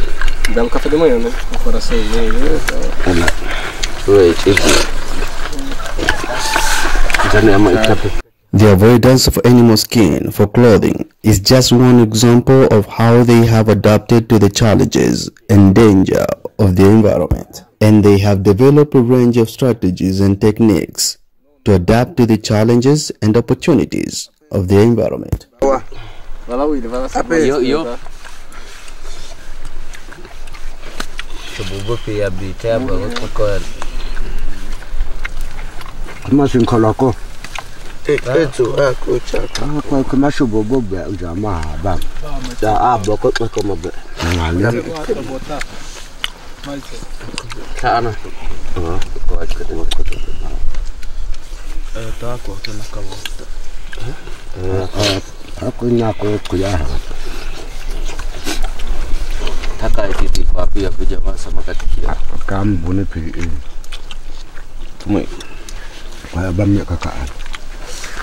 Akamu adudu.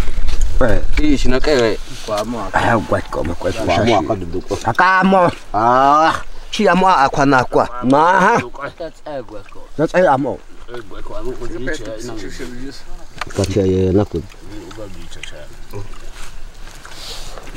Ika bamita shina akewe gwa. Ta kwa te kriyete manabe. Kriyete manabe. Sa chayaba. Kriya hena. Yeah. Wanda ko ku tatai ko na ngata a nuka. Nuna ta pu na. Eza. Ganko. Ta me bitu na ta ka ta ko sho. Echeke begin to be au sho. Begin to le ma ba mi ina. Kuma kwa pe akana ni. Bueno, on ka kwa ta. Akate te ame akate kina na kwa na goko. To leo. Kalau dah cek ikan, sana mana aku nak kau berkobrik, cakap. Aku nak kuat. Lami kok. Aku pasti apa? Akan. Aku mabai am to.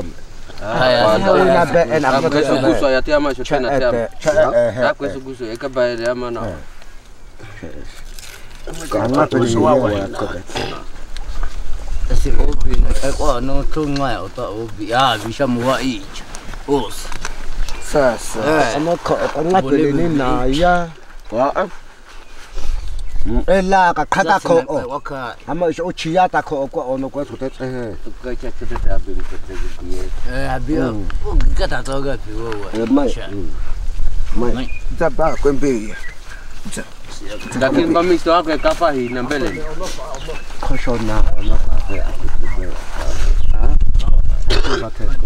Very tasty sweet drink. So that's a summer thing, but he said for winter you can dig the root. You can make scrapings, roast it, and you make a they call it coffee because it's brown, and they see that we drink coffee that is brown. So they say you can make coffee, but it's actually more, it tastes like an energy drink. It's brown, and you drink it hot, but it doesn't taste like a coffee. I think it's because of the color. Do you know Milo? Yeah. Or hot chocolate Milo is more that type of taste.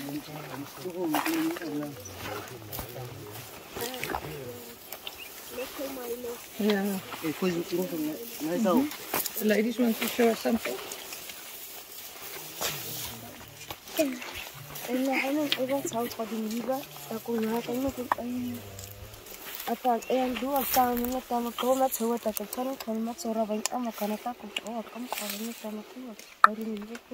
You need a very delicate, nice, straight, strong digging stick to dig roots. Because if you dig with any big thing, you injure the root and sand will go in there. So she said her digging stick is made from the Western Rickerson bush. If she had a choice today, she would take that one. She will cut a piece once again, burn it in the fire. That always loosens the bark. Loosen the bark, and she will sharpen one point. She will use that stick then for digging. And I said, why that specific one? And she said, if she use other branches, the stick breaks.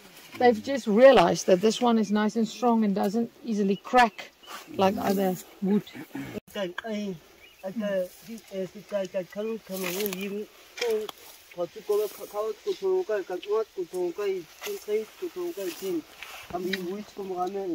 Now, so you're staying one day, maybe you can come back to that one, and Rama, you are going to do that one.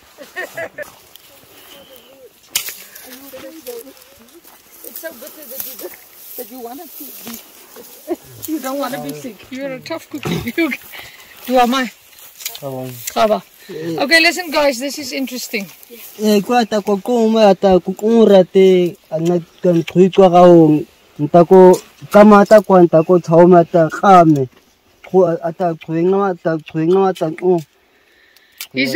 no, he doesn't say that. I first want to say, then I'll tell you what he says. There's a plant called a cambrua.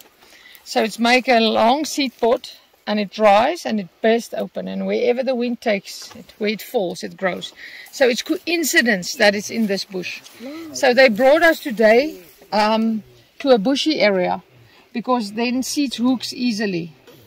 So if on their own, if they want to find seeds to eat, they'll go in an open area. If they want to dig roots, they'll come into a bushy area. So if you look inside this bush, it's not part of the bush, these things are. It's just this grey little thing, and it creeps up here. You see it creeps there. Creep, creep, creep, and here it grows. So the seed has fallen there, and then with rain it has grown and it's creeped. It looks grey and grey. How do you pick it up? It's incredible. It's because their concentration on the soil is so unique. You know, they know if there's something different. So this thing, this cambrua, can grow up to 2 meters deep. So we're not going to stand here 30 minutes and look at the ladies dig, but they will dig it. And while they dig it, the men will make fire there for us and explain other stuff, and you can walk between the two. And then you don't have to stand here the whole time watching them dig.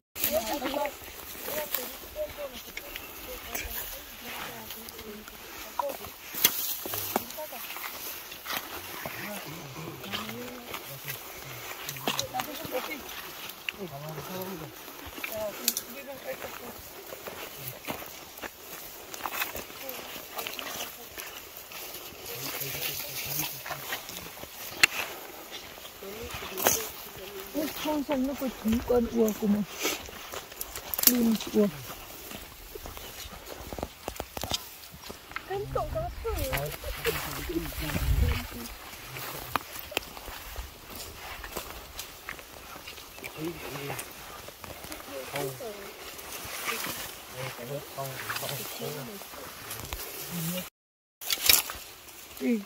Cái ini sih napa kok kan garam tama. This is the Hanukkah garitama. This is the sandpaper raisin bush. If you feel the leaf, this one and that one, it will feel like sandpaper. He said it's one of the very tastiest berry bushes in summer. But what happens in winter is the frost is drying the berries. That's why you have to collect mostly in summer and store for winter. Look, I'll try my old sticks, but I just want to test my new sticks.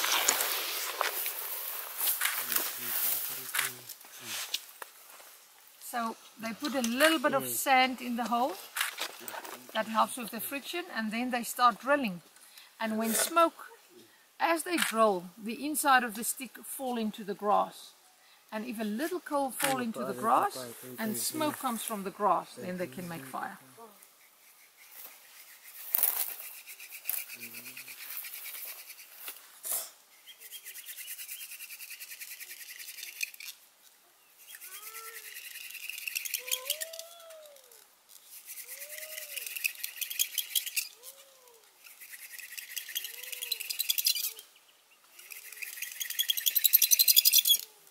Chungo.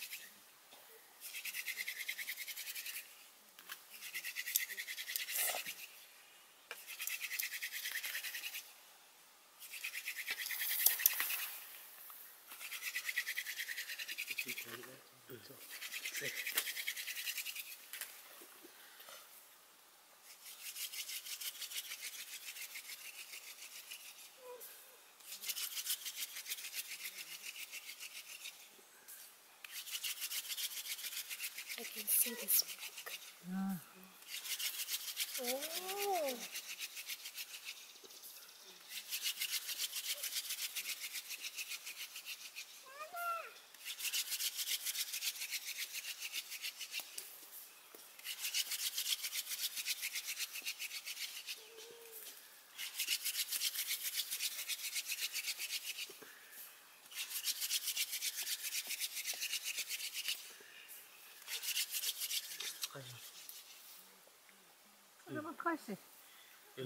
Okay, now it's also a skill. Now if you blow too hard, you kill it. So now you must blow softly and give it air, and then... So the moment they see smoke coming from the grass, they stop. Because that means a little cola. If you see he's picking up a little bit of dung and throw it in there.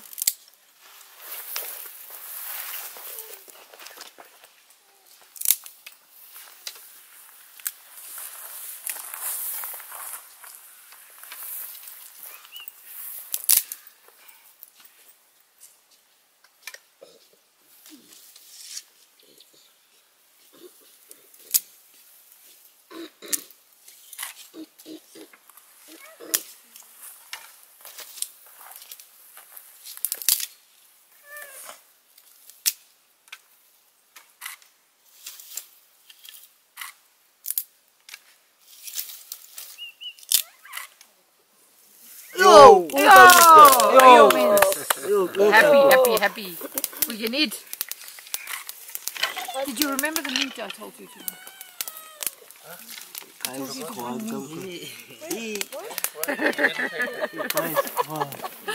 She looks worried though. You know how many times he's done that to me? He's getting the joke quickly though. Wow.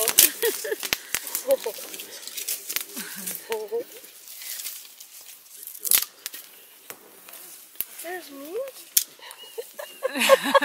No, they got to bring. They've brought some nuts from their house that they stored from winter, but they don't use the hot fire. You know, they heat up the sand, and they do their roasting in hot sand. Otherwise, it's too warm and it burns.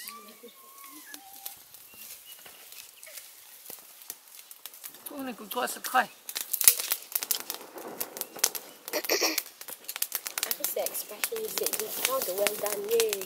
Ayo. Ayo. Ayo. Oh, it's ayo. Ayo?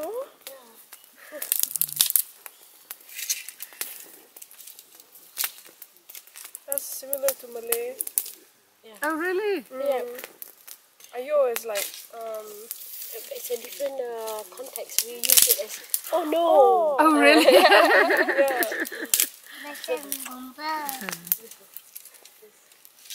And how do you pronounce it when you say it? Ayo. Ayo. Yeah. Ayo. Or aya. Ayo or aya. If you're Gandhi koi ayo ba uti. Maar esi ko ayo me, esi ko mi ita hata makuru. Pasau ko mi ayo gare e. Gani sta hata makuru. Gadum kan nai ua dusam ko kuru na. It's so different, huh? Yeah. It's like us and Dutch. The exact same words means totally different things. It's unbelievable. That's right. Like, verskoon my asseblief toch. That means, please excuse me. Yes. With them it means I'm going to undress. It's totally different. It's so different, yeah. Right. Asseblief toch. Yeah. I'm going to undress. Verskoon my. I've not heard that for a long time. My grandfather is from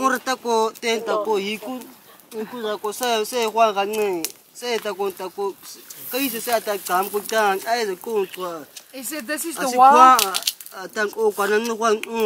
wild coffee bean.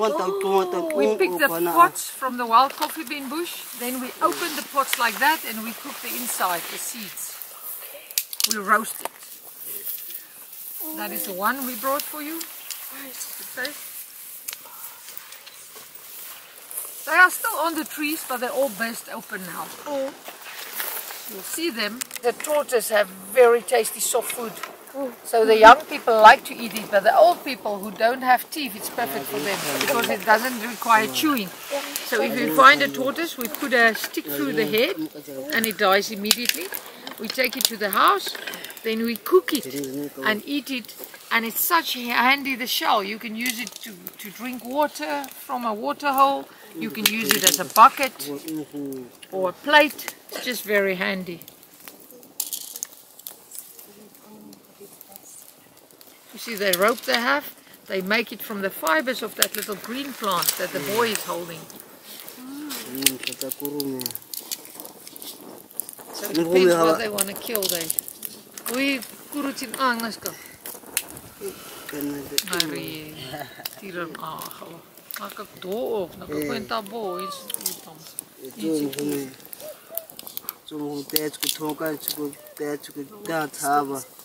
He says also that plant is not only for rope. If you've got an ear infection, you will heat it. When you eat it, it gets very juicy, and then you'll turn it like that, and you'll drip the liquid in your ear for an ear infection. The boy is eating it, but it's not a food. It's what children do.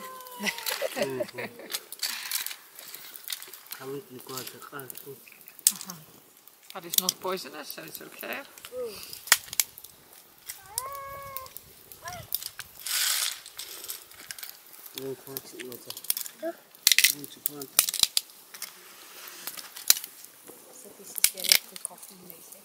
It's more like a popcorn. They roast it, and it's just they are not saying coffee. I'm saying because it's the common name of the bush wild coffee bean. Bohemia Petersian.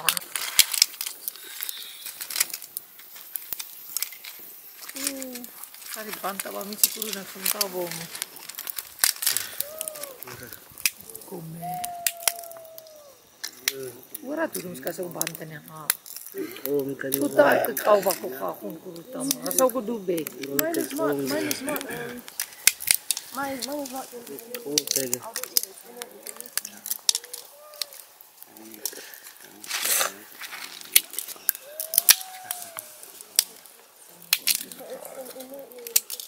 Wo met Chico Mai? Kan ik gaan moe? Gaya me. She said she doesn't see the root yet. She just see the small part. Deep that thing. The soil is quite hard now.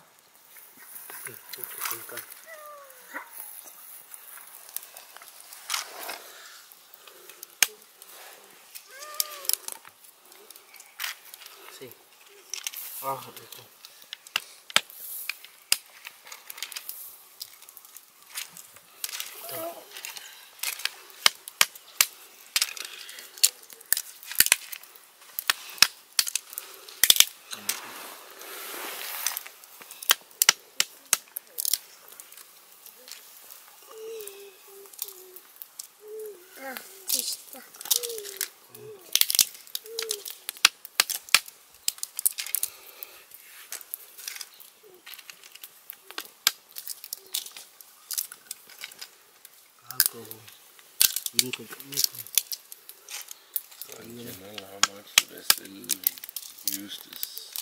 They still use it every day because the government gives them 600 pula.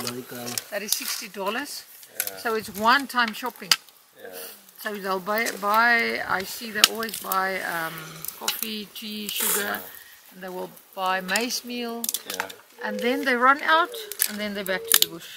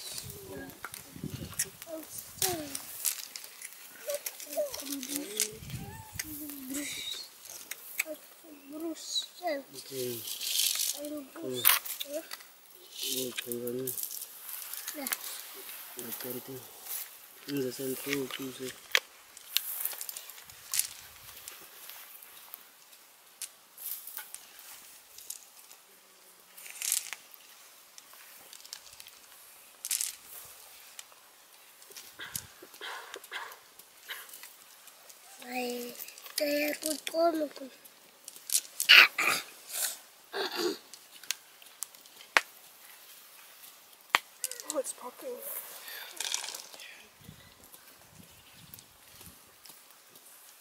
I'm saying, What did you say? oh, I'm saying,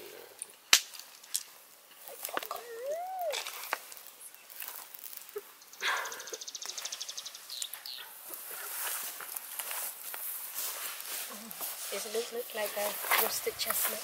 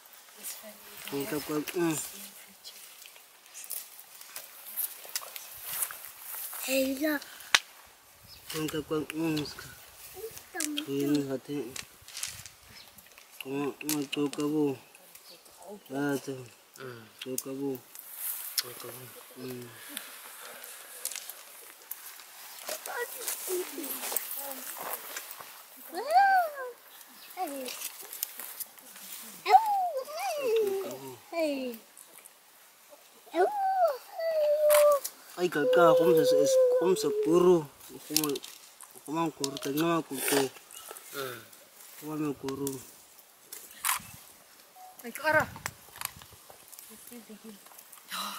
The roots of the plant is making it a little bit tough.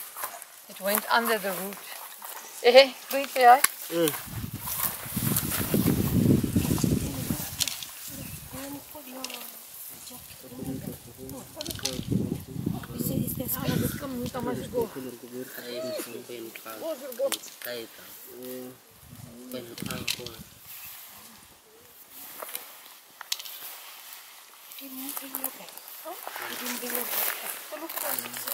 Water.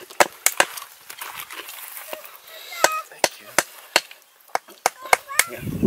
By the time you say thank you in Bushman. Thank Tarko. Huh? Thank Tarko. Say that's a difficult one. Thank Tarko. Thank Tarko. Thank Tarko.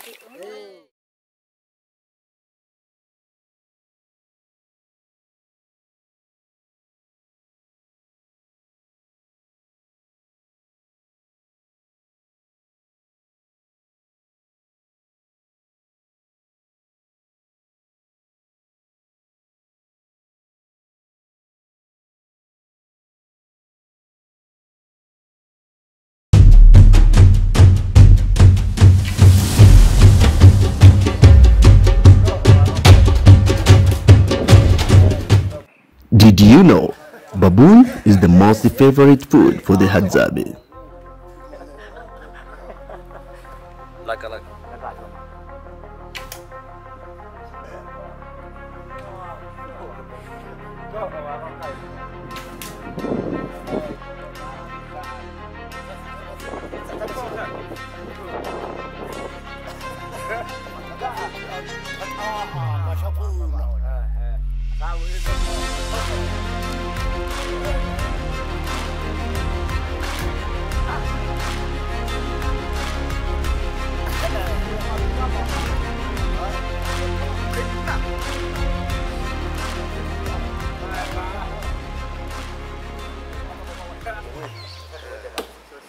Hadza climbing one of the biggest tree in Africa to retrieve a baboon that is stuck up in a branch.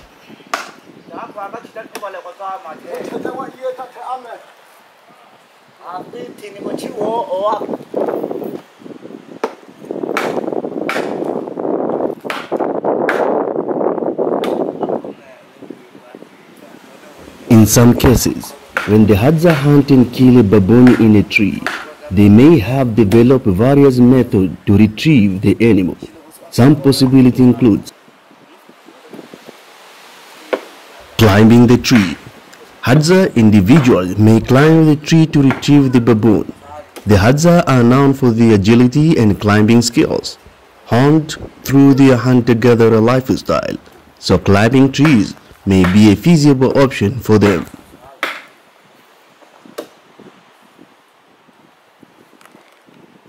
Using tools. The Hadza people traditionally using tools made from natural materials for various purposes, including hunting. They might use tools like ropes, vine, or even makeshift ladders to reach the baboon in a tree.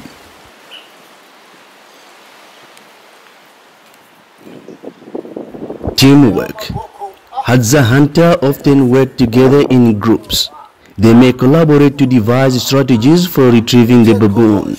such as using coordinating effort to climb the tree, share tools, or create a plan for bringing the animal down.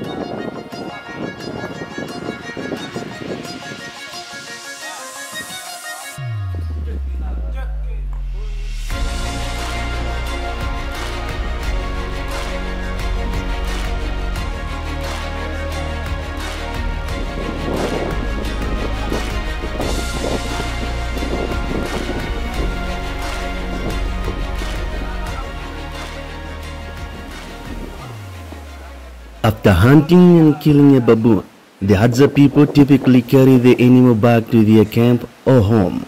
The process of carrying the baboon can involve several methods depending on the size and the weight of the animals, as well as the distance to the camp. Here are some common approaches. Carrying on the shoulders. Hadza hunter may carry the baboon on their shoulders, using a sling or some form of support to distribute the weight. These methods allow for relatively efficient transportation of the animal.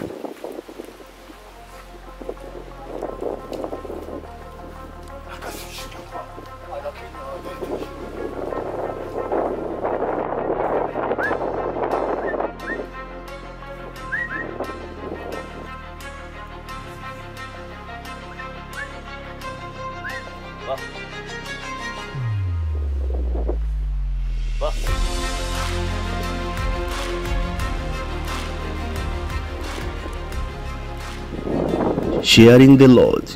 In collaborative effort, if the baboon is particularly larger or heavy, multiple Hadza individuals may work together to carry or drag the animal. This cooperative approach helps distribute the weight and make it more manageable.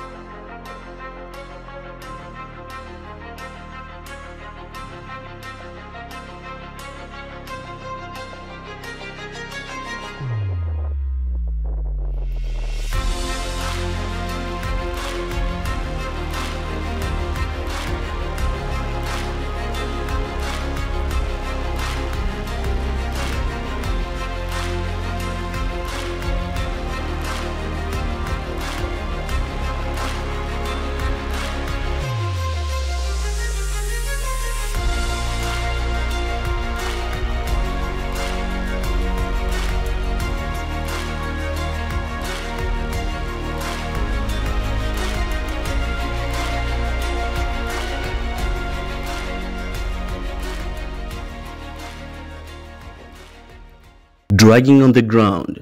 For shorter distance or when the baboon is too heavy to carry on the shoulders, the hunter might drag the animals on the ground. They may use a rope or a similar makeshift device to pull the baboon back to their camp.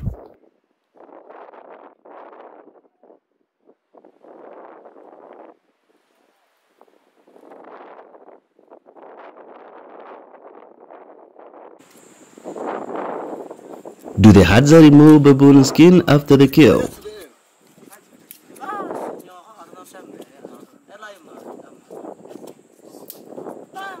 The Hadza people, being traditional hunter-gatherers, utilize various parts of the animal they hunt, including the skin. However, the specific practice may vary among different Hadza communities and individuals.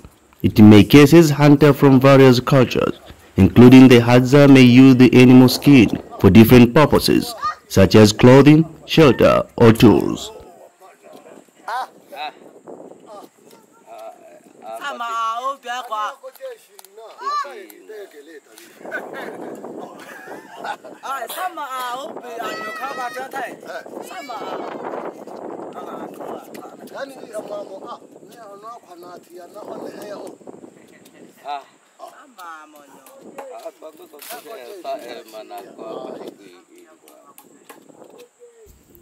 If the Hadza decided to use the baboon skin, they might remove it after the kill. The skin can be valuable for crafting clothing, making pouches, or creating other items. The process of removing the skin typically involves cutting and peeling it away from the body.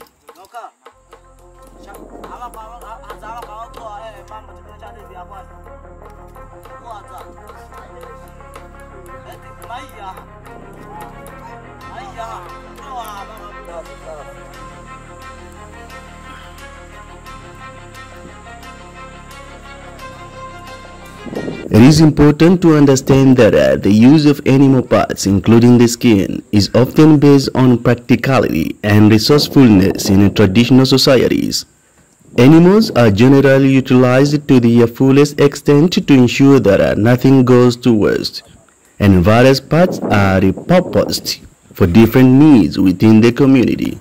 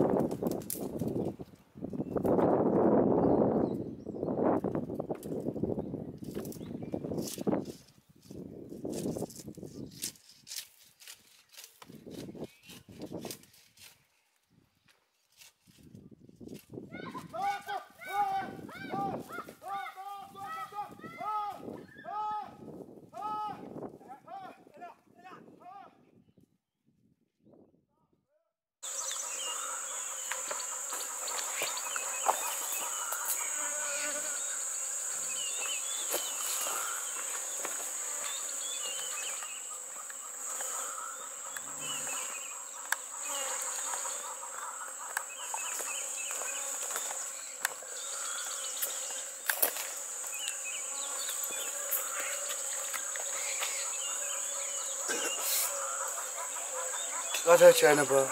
Tsale ba.